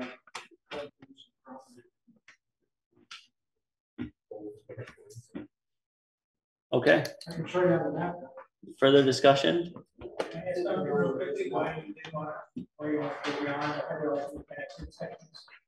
Why? Yeah. I guess my suggestion would be why not? Why limit it to the hydrologically connected sections? The next time we have a study, they might come up with a different hydrologically connected area, and then it wouldn't be applicable anymore. So my concept is there are class 4 roads. That Hoag one, to me, that's a no-brainer. Do the whole thing as a legal trail. You own that land, right? I think that. What's that? If you own that land, you might not think that. Why? There's really no difference between a class 4 and a legal trail in terms of access. We don't, the only maintenance we are required to provide is Or saleable property, I'm sure that's correct. I asked this question of a lister that we had before, Justin. Can you remind me? It wasn't, was it Robin? No, it was Terry. Terry Saban. Yeah. About actual property value and classification of roads and everything. I'll look the email up and send it to you. It doesn't affect property value, in essence. Does it affect what? Title. Why would it? Because it's the city right away. Yeah, you. A legal trail is a right of way. Depending on your 4th class ordinance, I've been worried about the how that affected the requirements for permitting and stuff, and we went through and sort of changed the problem. Your fourth class road was looking at a problem of being not able to repair, not able to do anything. I think you affected that, so I don't really see much difference for third, for for between trail and fourth class road. The other thing is, I haven't looked at the most updated hydrologically connected map, but it does change all the time. Yeah. We just. That's to Duncan's point, that hydrologically connected changes. Even while we're inspecting it changes. Yeah. Doug? When I was on the select board, the LCPC had not done all the hydrologically connected stuff. Did they ever get back and update that? I believe that even Jason can update that from his iPad now as they're working on it. So Charlie said they never finished. They had to do, they were doing a visual inspection and they didn't complete 100% of that. The reception, I think, probably involves powerful. We'll see that some of those maps, I didn't check this year. Yeah, where it's grayed out. Yeah. And there was an explanation with that that said, you know, if there was a gate across the road or something obstructing access. So we didn't inspect 100% of the roads. Looking is not point, it changes. We don't really know. And I think Jason's input is going to be huge just from a maintenance perspective. If you have a class 4 road in the section of legal trail and a class 4 road, it would make more sense to go class 4 and then at the start of the first section, legal trail, the remaining point out, right? And that's where you put the turnaround to the greater, should there be in the event of 12-inch or greater gully erosion. But I think that having sections in between makes it complicated for maintenance as well. And so I think just having Jason's input in the next 2 weeks or 3 weeks and the 9th is going to be huge. Just to hear that perspective of how to maintain and track and report on. Yeah. I will comment an observation here. Sure. Along with Brian's story, I had requested the planning commission to study this quite some time ago and drafted a letter with a lot of information. This is primarily driven by, as you know, the hydrologically connected sections. You know, but it's morphed into something different. And one of the things you're doing when you're looking at reclassifying roads up is from 4 class up is you're conferring benefits on some section with some people that you didn't confer on the people who live up beyond me, along the road and things like that. You spend a great deal of time and money on that, and you've taken land and you're moving, you know, presumably the town will pay for it. You're taking town money and giving them great access and making their land, you know, much more valuable, at least more insurable, you know, with fire insurance and things like that. So I think you're losing track of the reason that people were starting down this road, which was hydrologically connected and bankrupt, and you're spending money that you maybe shouldn't spend, you know, and treating other people differently and spend a lot of time on and money and effort on their roads. Doug, is this in regards to the Prospect Road proposal? Yeah, it's in regard. So you currently have a plan. You currently have an ordinance that says that if you want to be a third class road, you have to do this, this, and this. You got to come to the select board. It's an onerous process, but you're going to change it and say you just won the lottery on your right of way, on your driveway. The one thing that happened the last time I worked at is there was an argument made to percentage of grand list, and that when a section of road exceeded the percentage of grand list, and it was considered to be upgraded at the town. So, you know, there's Beach and Pond, and the backside had 15% total grand list or serious cans. And so the town, that was a justification. And then has the value of grand list been considered in like Process Rock, or is it sit solely on hydrological? No, Prospect Rock came to this because of the hydrological connected. we're not moved on that. And the whole conversation about town asset, it's not use, which negatively impacts people who live there now because they're running out of wood seeds and making it. So that was nice. I always thought about Cotton Hollow as another place to look into for upgrading, just because of the percentage of houses that are, you know, seems to be growing, right? Like that's part of town, and there's more and more camps that we put in that are core camps and now year round residents. And I just always thought, like, you know, what is the reason to upgrade and what is the reason to downgrade, right? And there's always several variables. I've always been fascinated by why there's difference with that. I'm just pointing out that changing the system from one to the other is, will reward some and not others perhaps. I personally believe that there are good reasons to help the people out on Cotting Hollow Road. There are also good environmental reasons because of the area of the town that that's in, not to put a highly traveled road through it. You have two large connected areas of bodies of timber there, forest land, and that was part of the direction to them, to the planning commission in the original letter. I don't have anything to do with the fight. I would on this. I don't have any problem. I don't have staking. I think that we really should look at all the roads on the one thing that I would think of Cotting Hollow, quick, as you go into Waterville, where it's primarily an ATV trail, from my hat and sitting at the Rail Trail Commission, gravel roads are going to be really important. There are a lot of gravel road bikers there, and if you're thinking about turning that into a trail, it ought to be turned into a trail that's rideable by all bikes, if you can manage it somehow, because it will be a great benefit to the community. Come to ride there. They're doing it now, and they're finding out it's they needed an ATV. Okay. Anything further on road reclassification? I just want to say that I would be really uncomfortable trying to evaluate or prioritize road upgrades based on the MS value. There was a really good study done years ago, and I don't know if it's been updated, but absolutely clearly residential properties were tax losers in terms of what they in other words, they required more in services than they paid in taxes. That was before X60. What's that? That was before kids came with money. That was pre-X60, that study.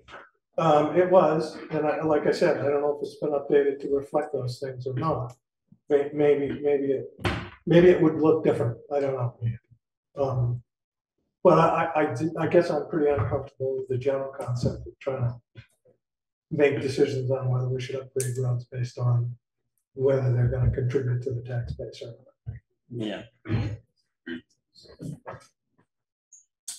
Okay. Tom, can you present on that panel options? So right now we don't have any good options. We actually don't have any options, and I think that's probably the most pressing issue. An offer from Hyde Park, it's like a sublet arrangement, which did not feel like a good fit. Johnson made some excellent changes. They're in the packet now. Suggested changes. Sent that off to Hyde Park and not turned anything. I've also been in contact with the LCP, and their advice was that we should work directly with an outside panel and not use our ACO's personal unless we had an agreement with the COI from her that she's operating as an independent subcontractor for that panel and not as a employee of the town. So our options moving forward are working with Hyde Park, which is considerably more than twice as expensive than what we're doing now, plus the additional daily fees. We can try to reach an agreement with the kennel independent of Hyde Park, but I haven't gotten anywhere with that either. Or have you tried talking to them and they're not into it? I sent an email and I haven't heard back yet. Have you sent one with these revisions? Oh, that's went to Hyde Park, yes. And you haven't heard anything back from. No, nothing. Or going around Hyde Park directly to the kennel, you haven't heard anything back either. No, and I mean, it feels a little sneaky to do that as well, but, then lastly is, the question is, does the select board want me to reach out to our current ACO and see if she'd be willing to get insurance, independent insurance on at her house?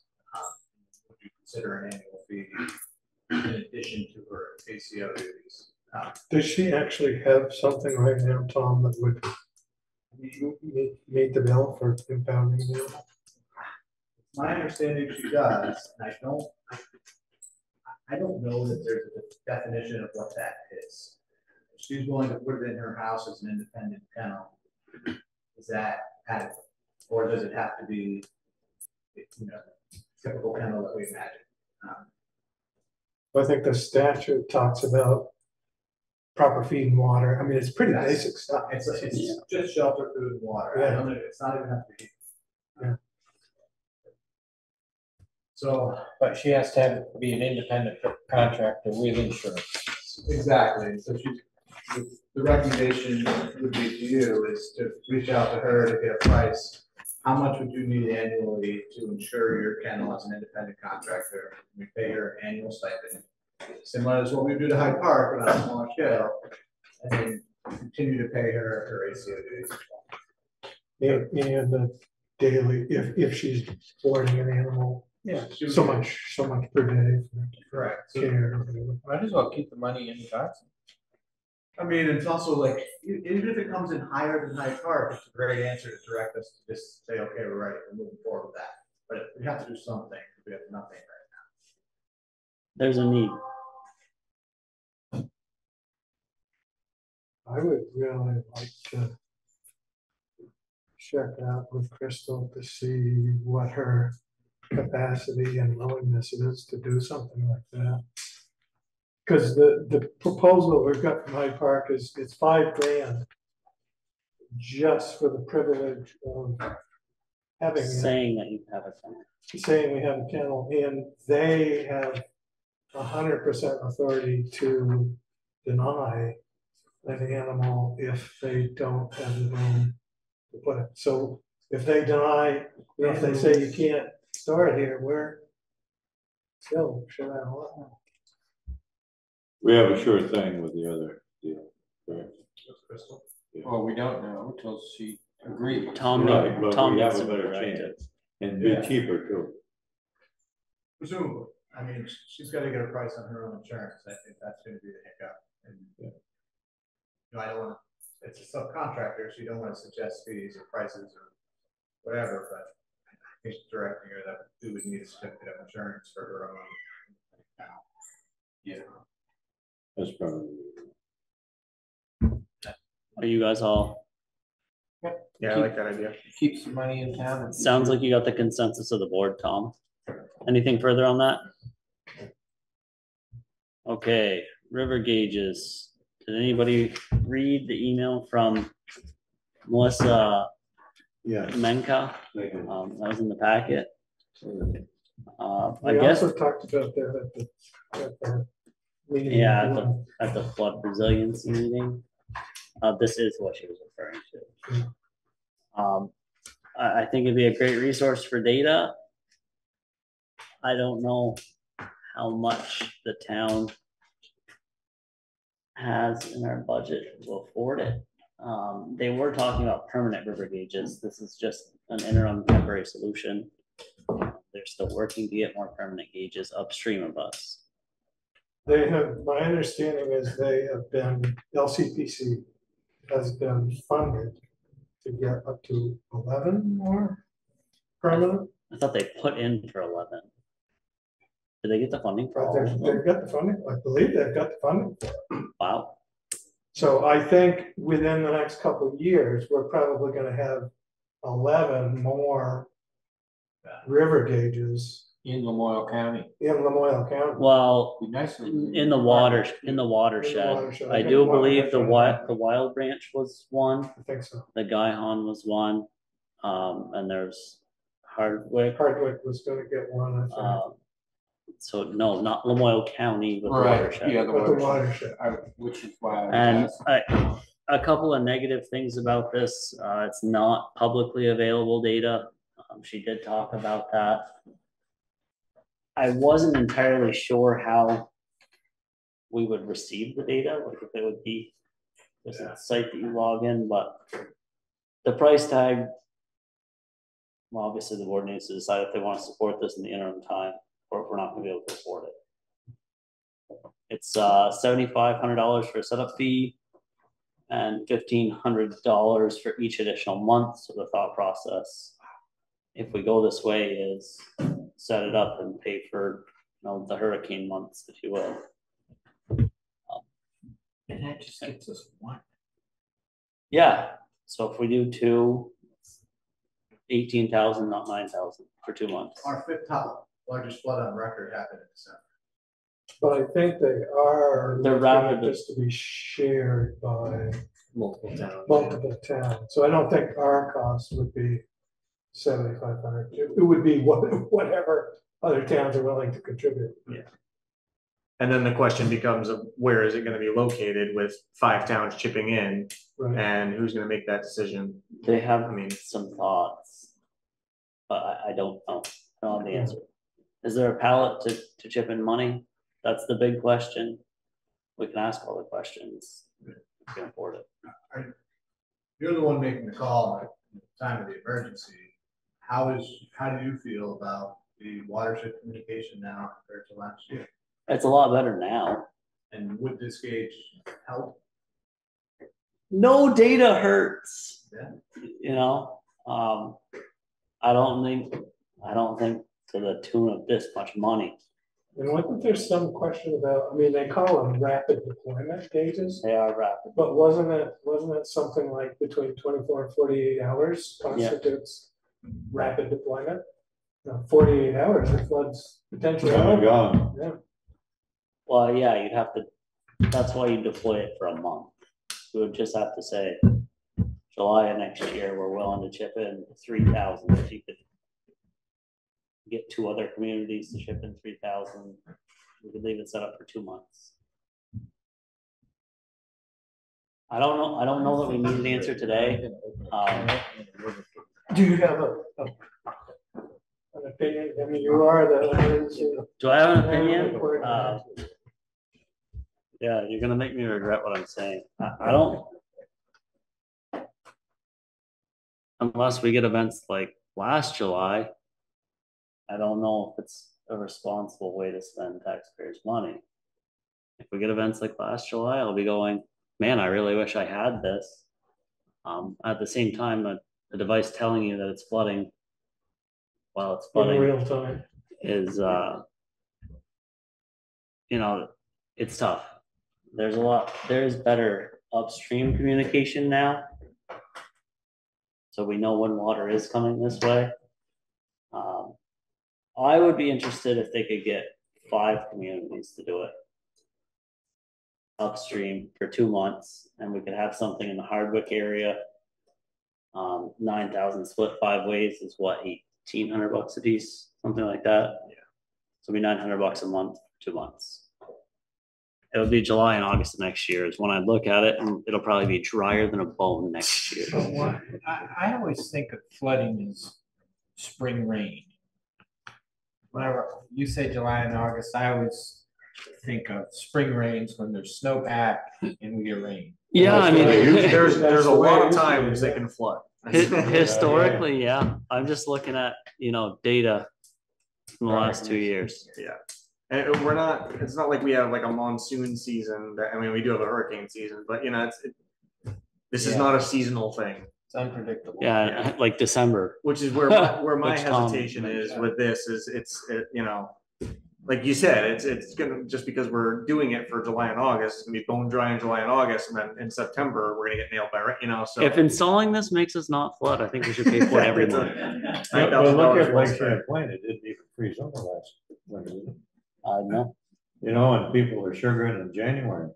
Yeah, it used to be you didn't sugar till after town meeting. And so to answer your point, Mark, that's when the runoff was always be. I in know. the spring. And not that long ago, we hired Tetro, I think, to take ice out of the That river. ice jam, the big ice jam. That we're gonna did- alleviate, hopefully, when we pull all that gravel out of that corner. Am I imagining something, or did we get like a fairly favorable report on the chance of getting permanent river gauges? It didn't. Yes.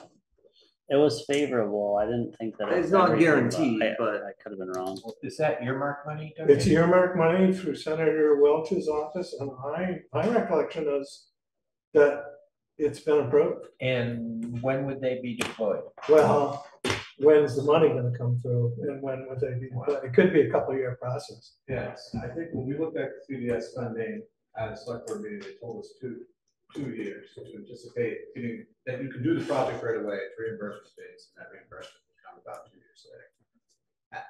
Right now, we have a congressional freeze on all spending. So. Not so chase. Okay. I'm not excited about this proposal. Understood. I brought it here for some answers. Yeah.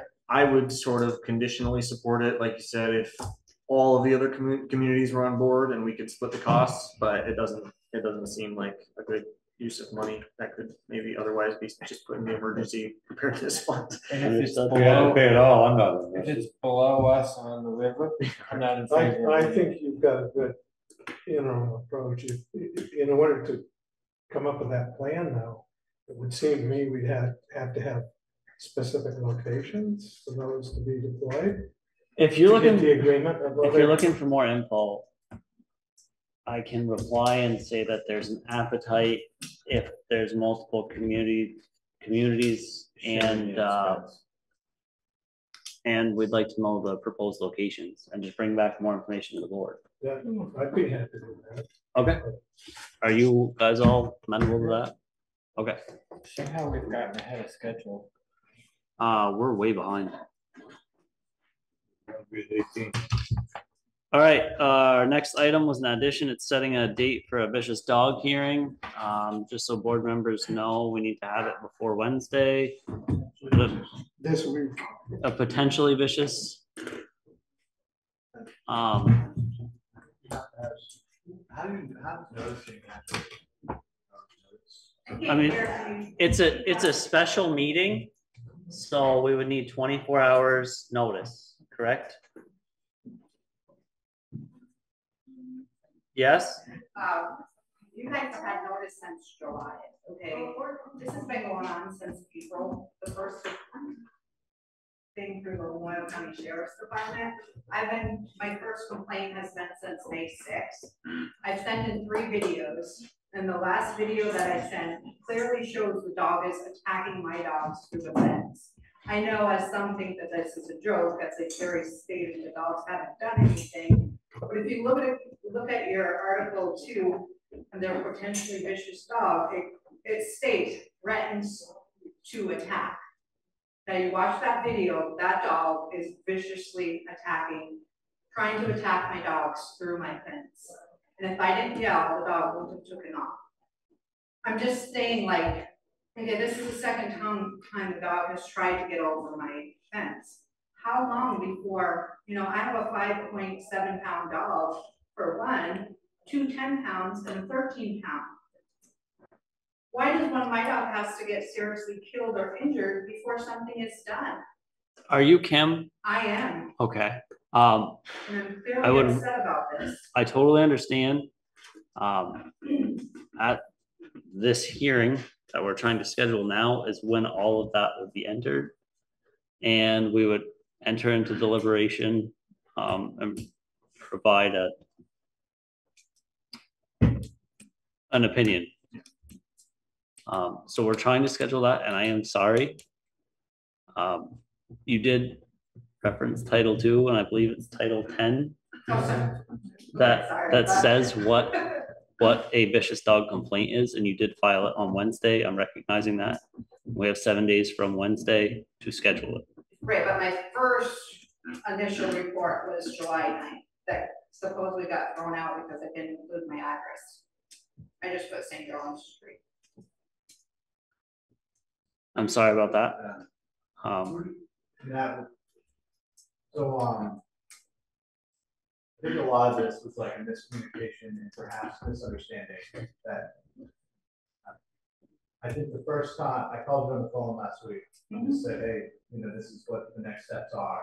And, everyone's trying to help. And this is the next step to help you. It's this hearing and it's formal and we're going to hear what you have to say. And nobody's saying it doesn't matter and nobody's saying they don't care. They're actually saying we want to help. And, so we just need to establish that hearing so we can make the next step. Well, Dean's the one that pointed me in this direction. So last time I spoke with him about this last issue, he agrees that the dog is vicious, that something needs to be done. Dean should be at the hearing as well to present evidence at the hearing. And multiple requests to the ACOs to provide all. We don't need it in an email. We need it provided at the hearing. Yeah, he should be there in person and testify. And I would just say that make sure you also bring all the videos, because while we do have them in our email, it's important that it is entered into the record at that hearing so that it can be included in the findings of fact. Yeah, I have them on my phone. Okay. And just so you guys know, like since the last initial report attack, they've been gone for like a month. They just got back like a week and a half ago. So that's why there hasn't been any, there's been like a month. The owners? Yeah. Okay. But they're here now? They are here now. But Dean they don't ever answer when Dean goes there. And when the Royal County Sheriff's Department first got involved in this way back in April, they weren't licensed, they weren't rabies, they are now. So there's like 2 violations right there. Running the large is the next one, and then threatening to attack is the next one. Will the dog owners be invited to this meeting also? I believe that there should be every attempt made to get both parties here to provide testimony. Yeah, and if they're not answering the phone or responding to Dean, then we should probably have legal service filed. Meaning having the sheriff's department deliver. It's $75. Yeah. Let's make sure. And even then they might not answer the door. But we will have at least have tried to do service. And I love dogs, all animals, and I would hate to see this dog get put down, but obviously the numerous times that Dean has tried to get into contact or whatever in the sheriff department, that these people can't handle a potentially vicious animal. Like, well, that's getting for, out, like, Again, this will all be in testimony. I do believe in our ordinance that we are not allowed to terminate a dog that is a potentially vicious dog. I thought I read that you could. I'll send it to you. I have it. It's specifically in The last sentence of section 11. Yeah, says it's you can do all specifically the written. remedies except Yep. humane destruction. Yep. And like I said, I don't want that. I just think like if we can up the dog and find it a new home where someone can give it the time and safety for everyone. So all of this will come up in the hearing. I believe the day that makes most sense is Wednesday, because we need to notice for 24 hours, so we can meet at 9 o'clock tomorrow night, or we could meet at Wednesday anytime. What are the board's thoughts? We can't do it tomorrow. Not even at 9 p.m.? Why do we want to my do birthday. it at 9 p.m. Wednesday. That's why I was saying Wednesday makes the most sense. Yeah. I can't do Wednesday. I can do Wednesday. I don't want to meet at 9 o'clock tomorrow. Worst That's worst fine. You case good with it? scenario, If I can't we make it, could that's fine. meet and immediately adjourn to a specific time taking place. Can you warn a meeting tomorrow, Tom, for, What time? what time do you guys want to shoot for on Wednesday? 5:30? Is there a time early in the morning? Do Zoom or? Yeah, I could do 5 a.m. I could do 4 Zoom earlier. earlier in the day. I could do 4. I don't want to be on this via Zoom, but I can. You want to do 4? I can probably make that work. 4 does not work any better for me to be on Zoom because I'm gonna have to be driving at that We, point. we were joking, 4 a.m. Oh, you want to do 4? Oh, I I was thought, thinking I thought it was 4 4 p.m. p.m. Okay. I was thinking 4 p.m. I thought you were saying 4 p.m. Make Well, you it were whatever saying time you 5 need to, a.m. don't. I was. I would say 4 a.m. You said 5 a.m. and I said 4. Okay, where are we meeting and when? We're meeting here? Are there any Shay, conflicts? is there any time that does work? If it was earlier in the day, I could Zoom in from work, but, you know, at 4, I'm gonna be driving and I'm busy that night until around 7, so. Are you going to be available?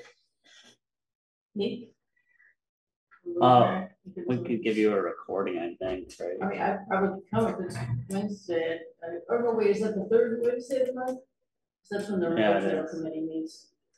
And I believe if we record the meeting, Shane can listen to the recording and participate in the decision.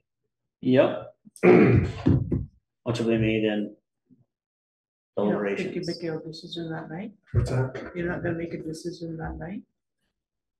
I assume we probably would, Likely, but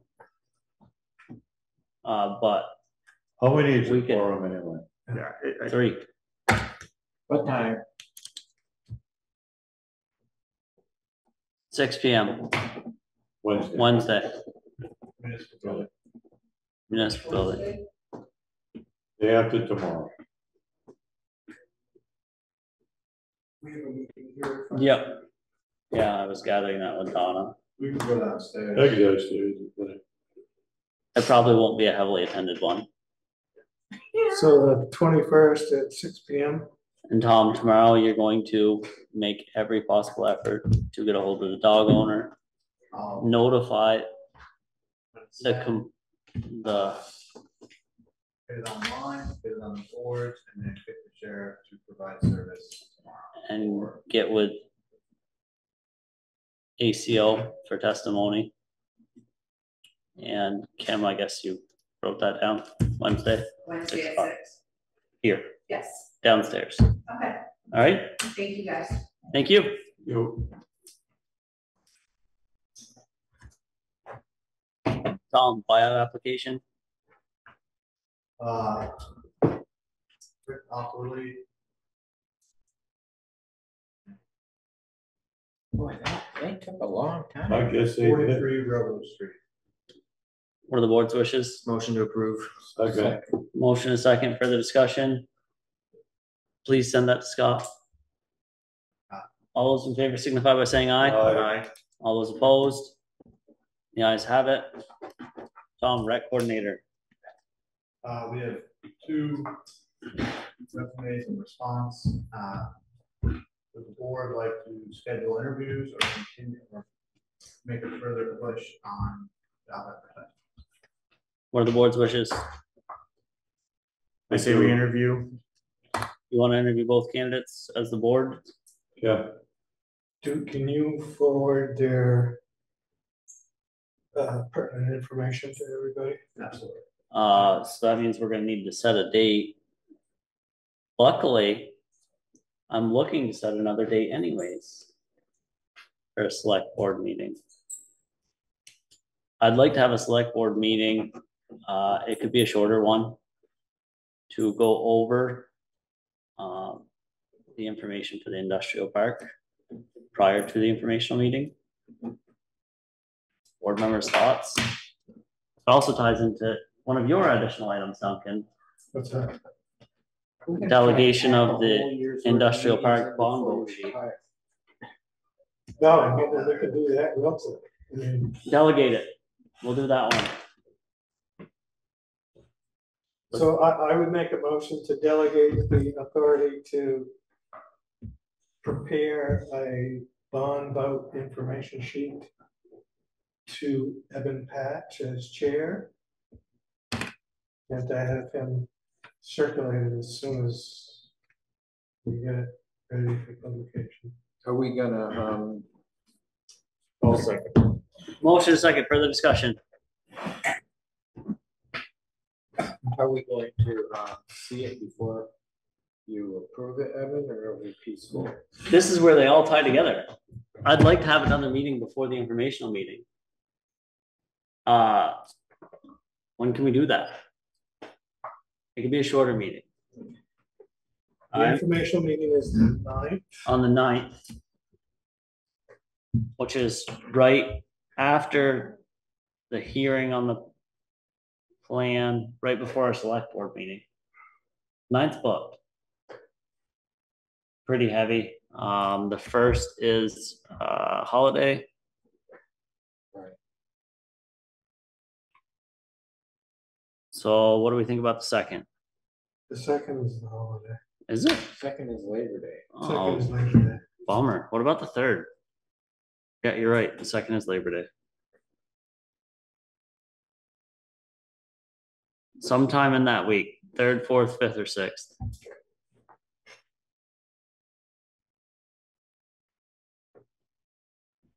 Second works better. I mean, 3rd works better for me.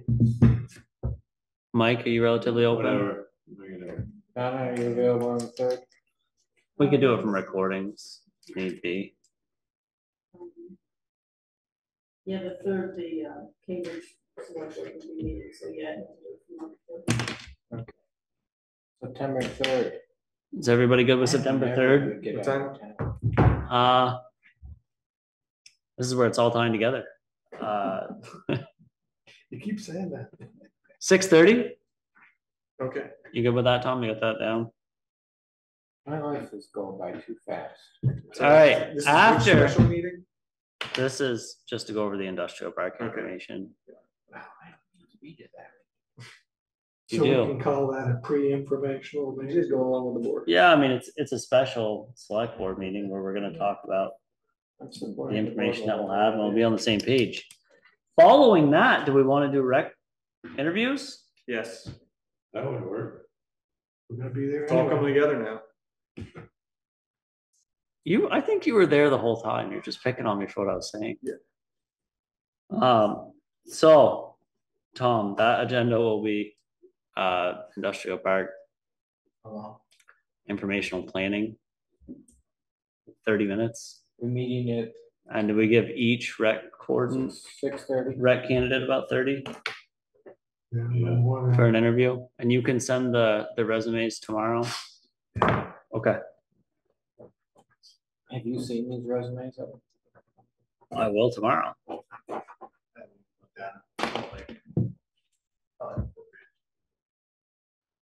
Okay, They work for you. there's only 3 more items. The trustees, I spoke with Ken and they were gonna look into propane costs, and they're wondering if we could have Tom looking at fuel costs. It's all relatively simple because everybody's gonna select the lowest bidder. I don't know if we need a formal motion tonight, but could we just give wishes to Tom to get prices on fuel and come back to us? Or work with Eric, or we could delegate Duncan to I select the would fuel propose supplier. to have Tom investigate fuel prices on behalf of the town, and that we would accept the same for Eric to do propane prices for the village. All right, that's a motion? Yes. All right, is there a second? Motion and second, further discussion? All those in favor signify by saying aye. All those opposed? The ayes have it. On town and village things that just came to my mind, did we ever get a response from them on the website, whether they were interested in splitting the costs? They wanted to see prices first. Okay.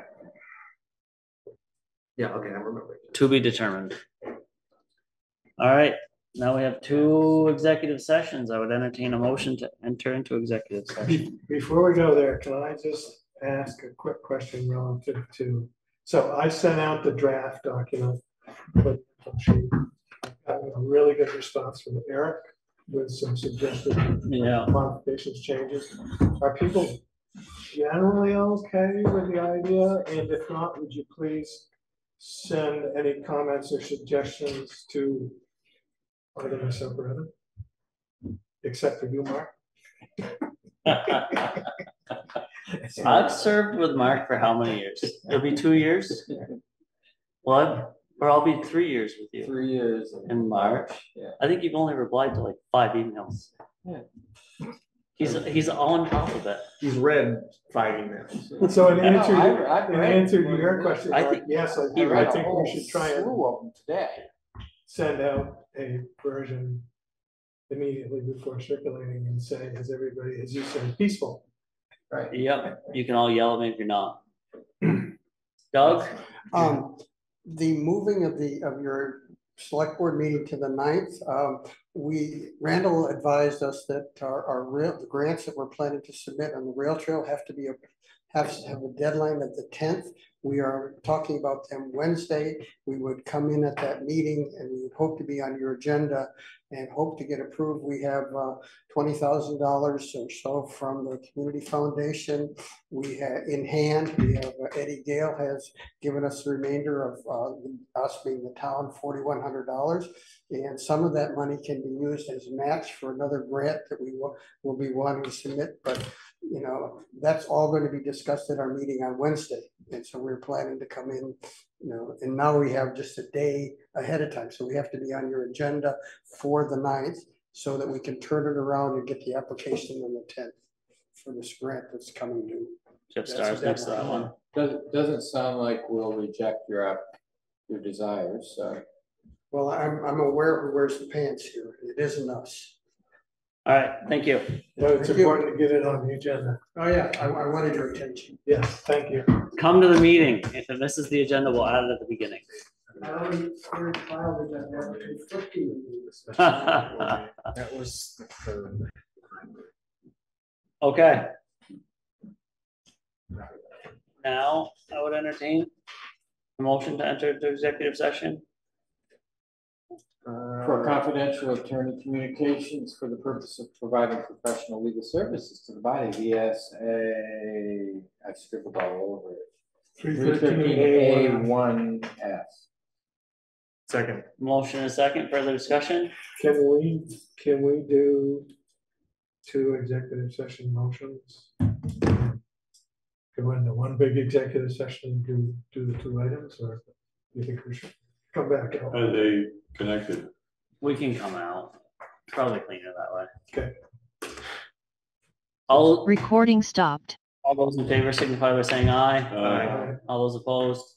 The ayes have it. We're entering executive session at 9:16. Are we keeping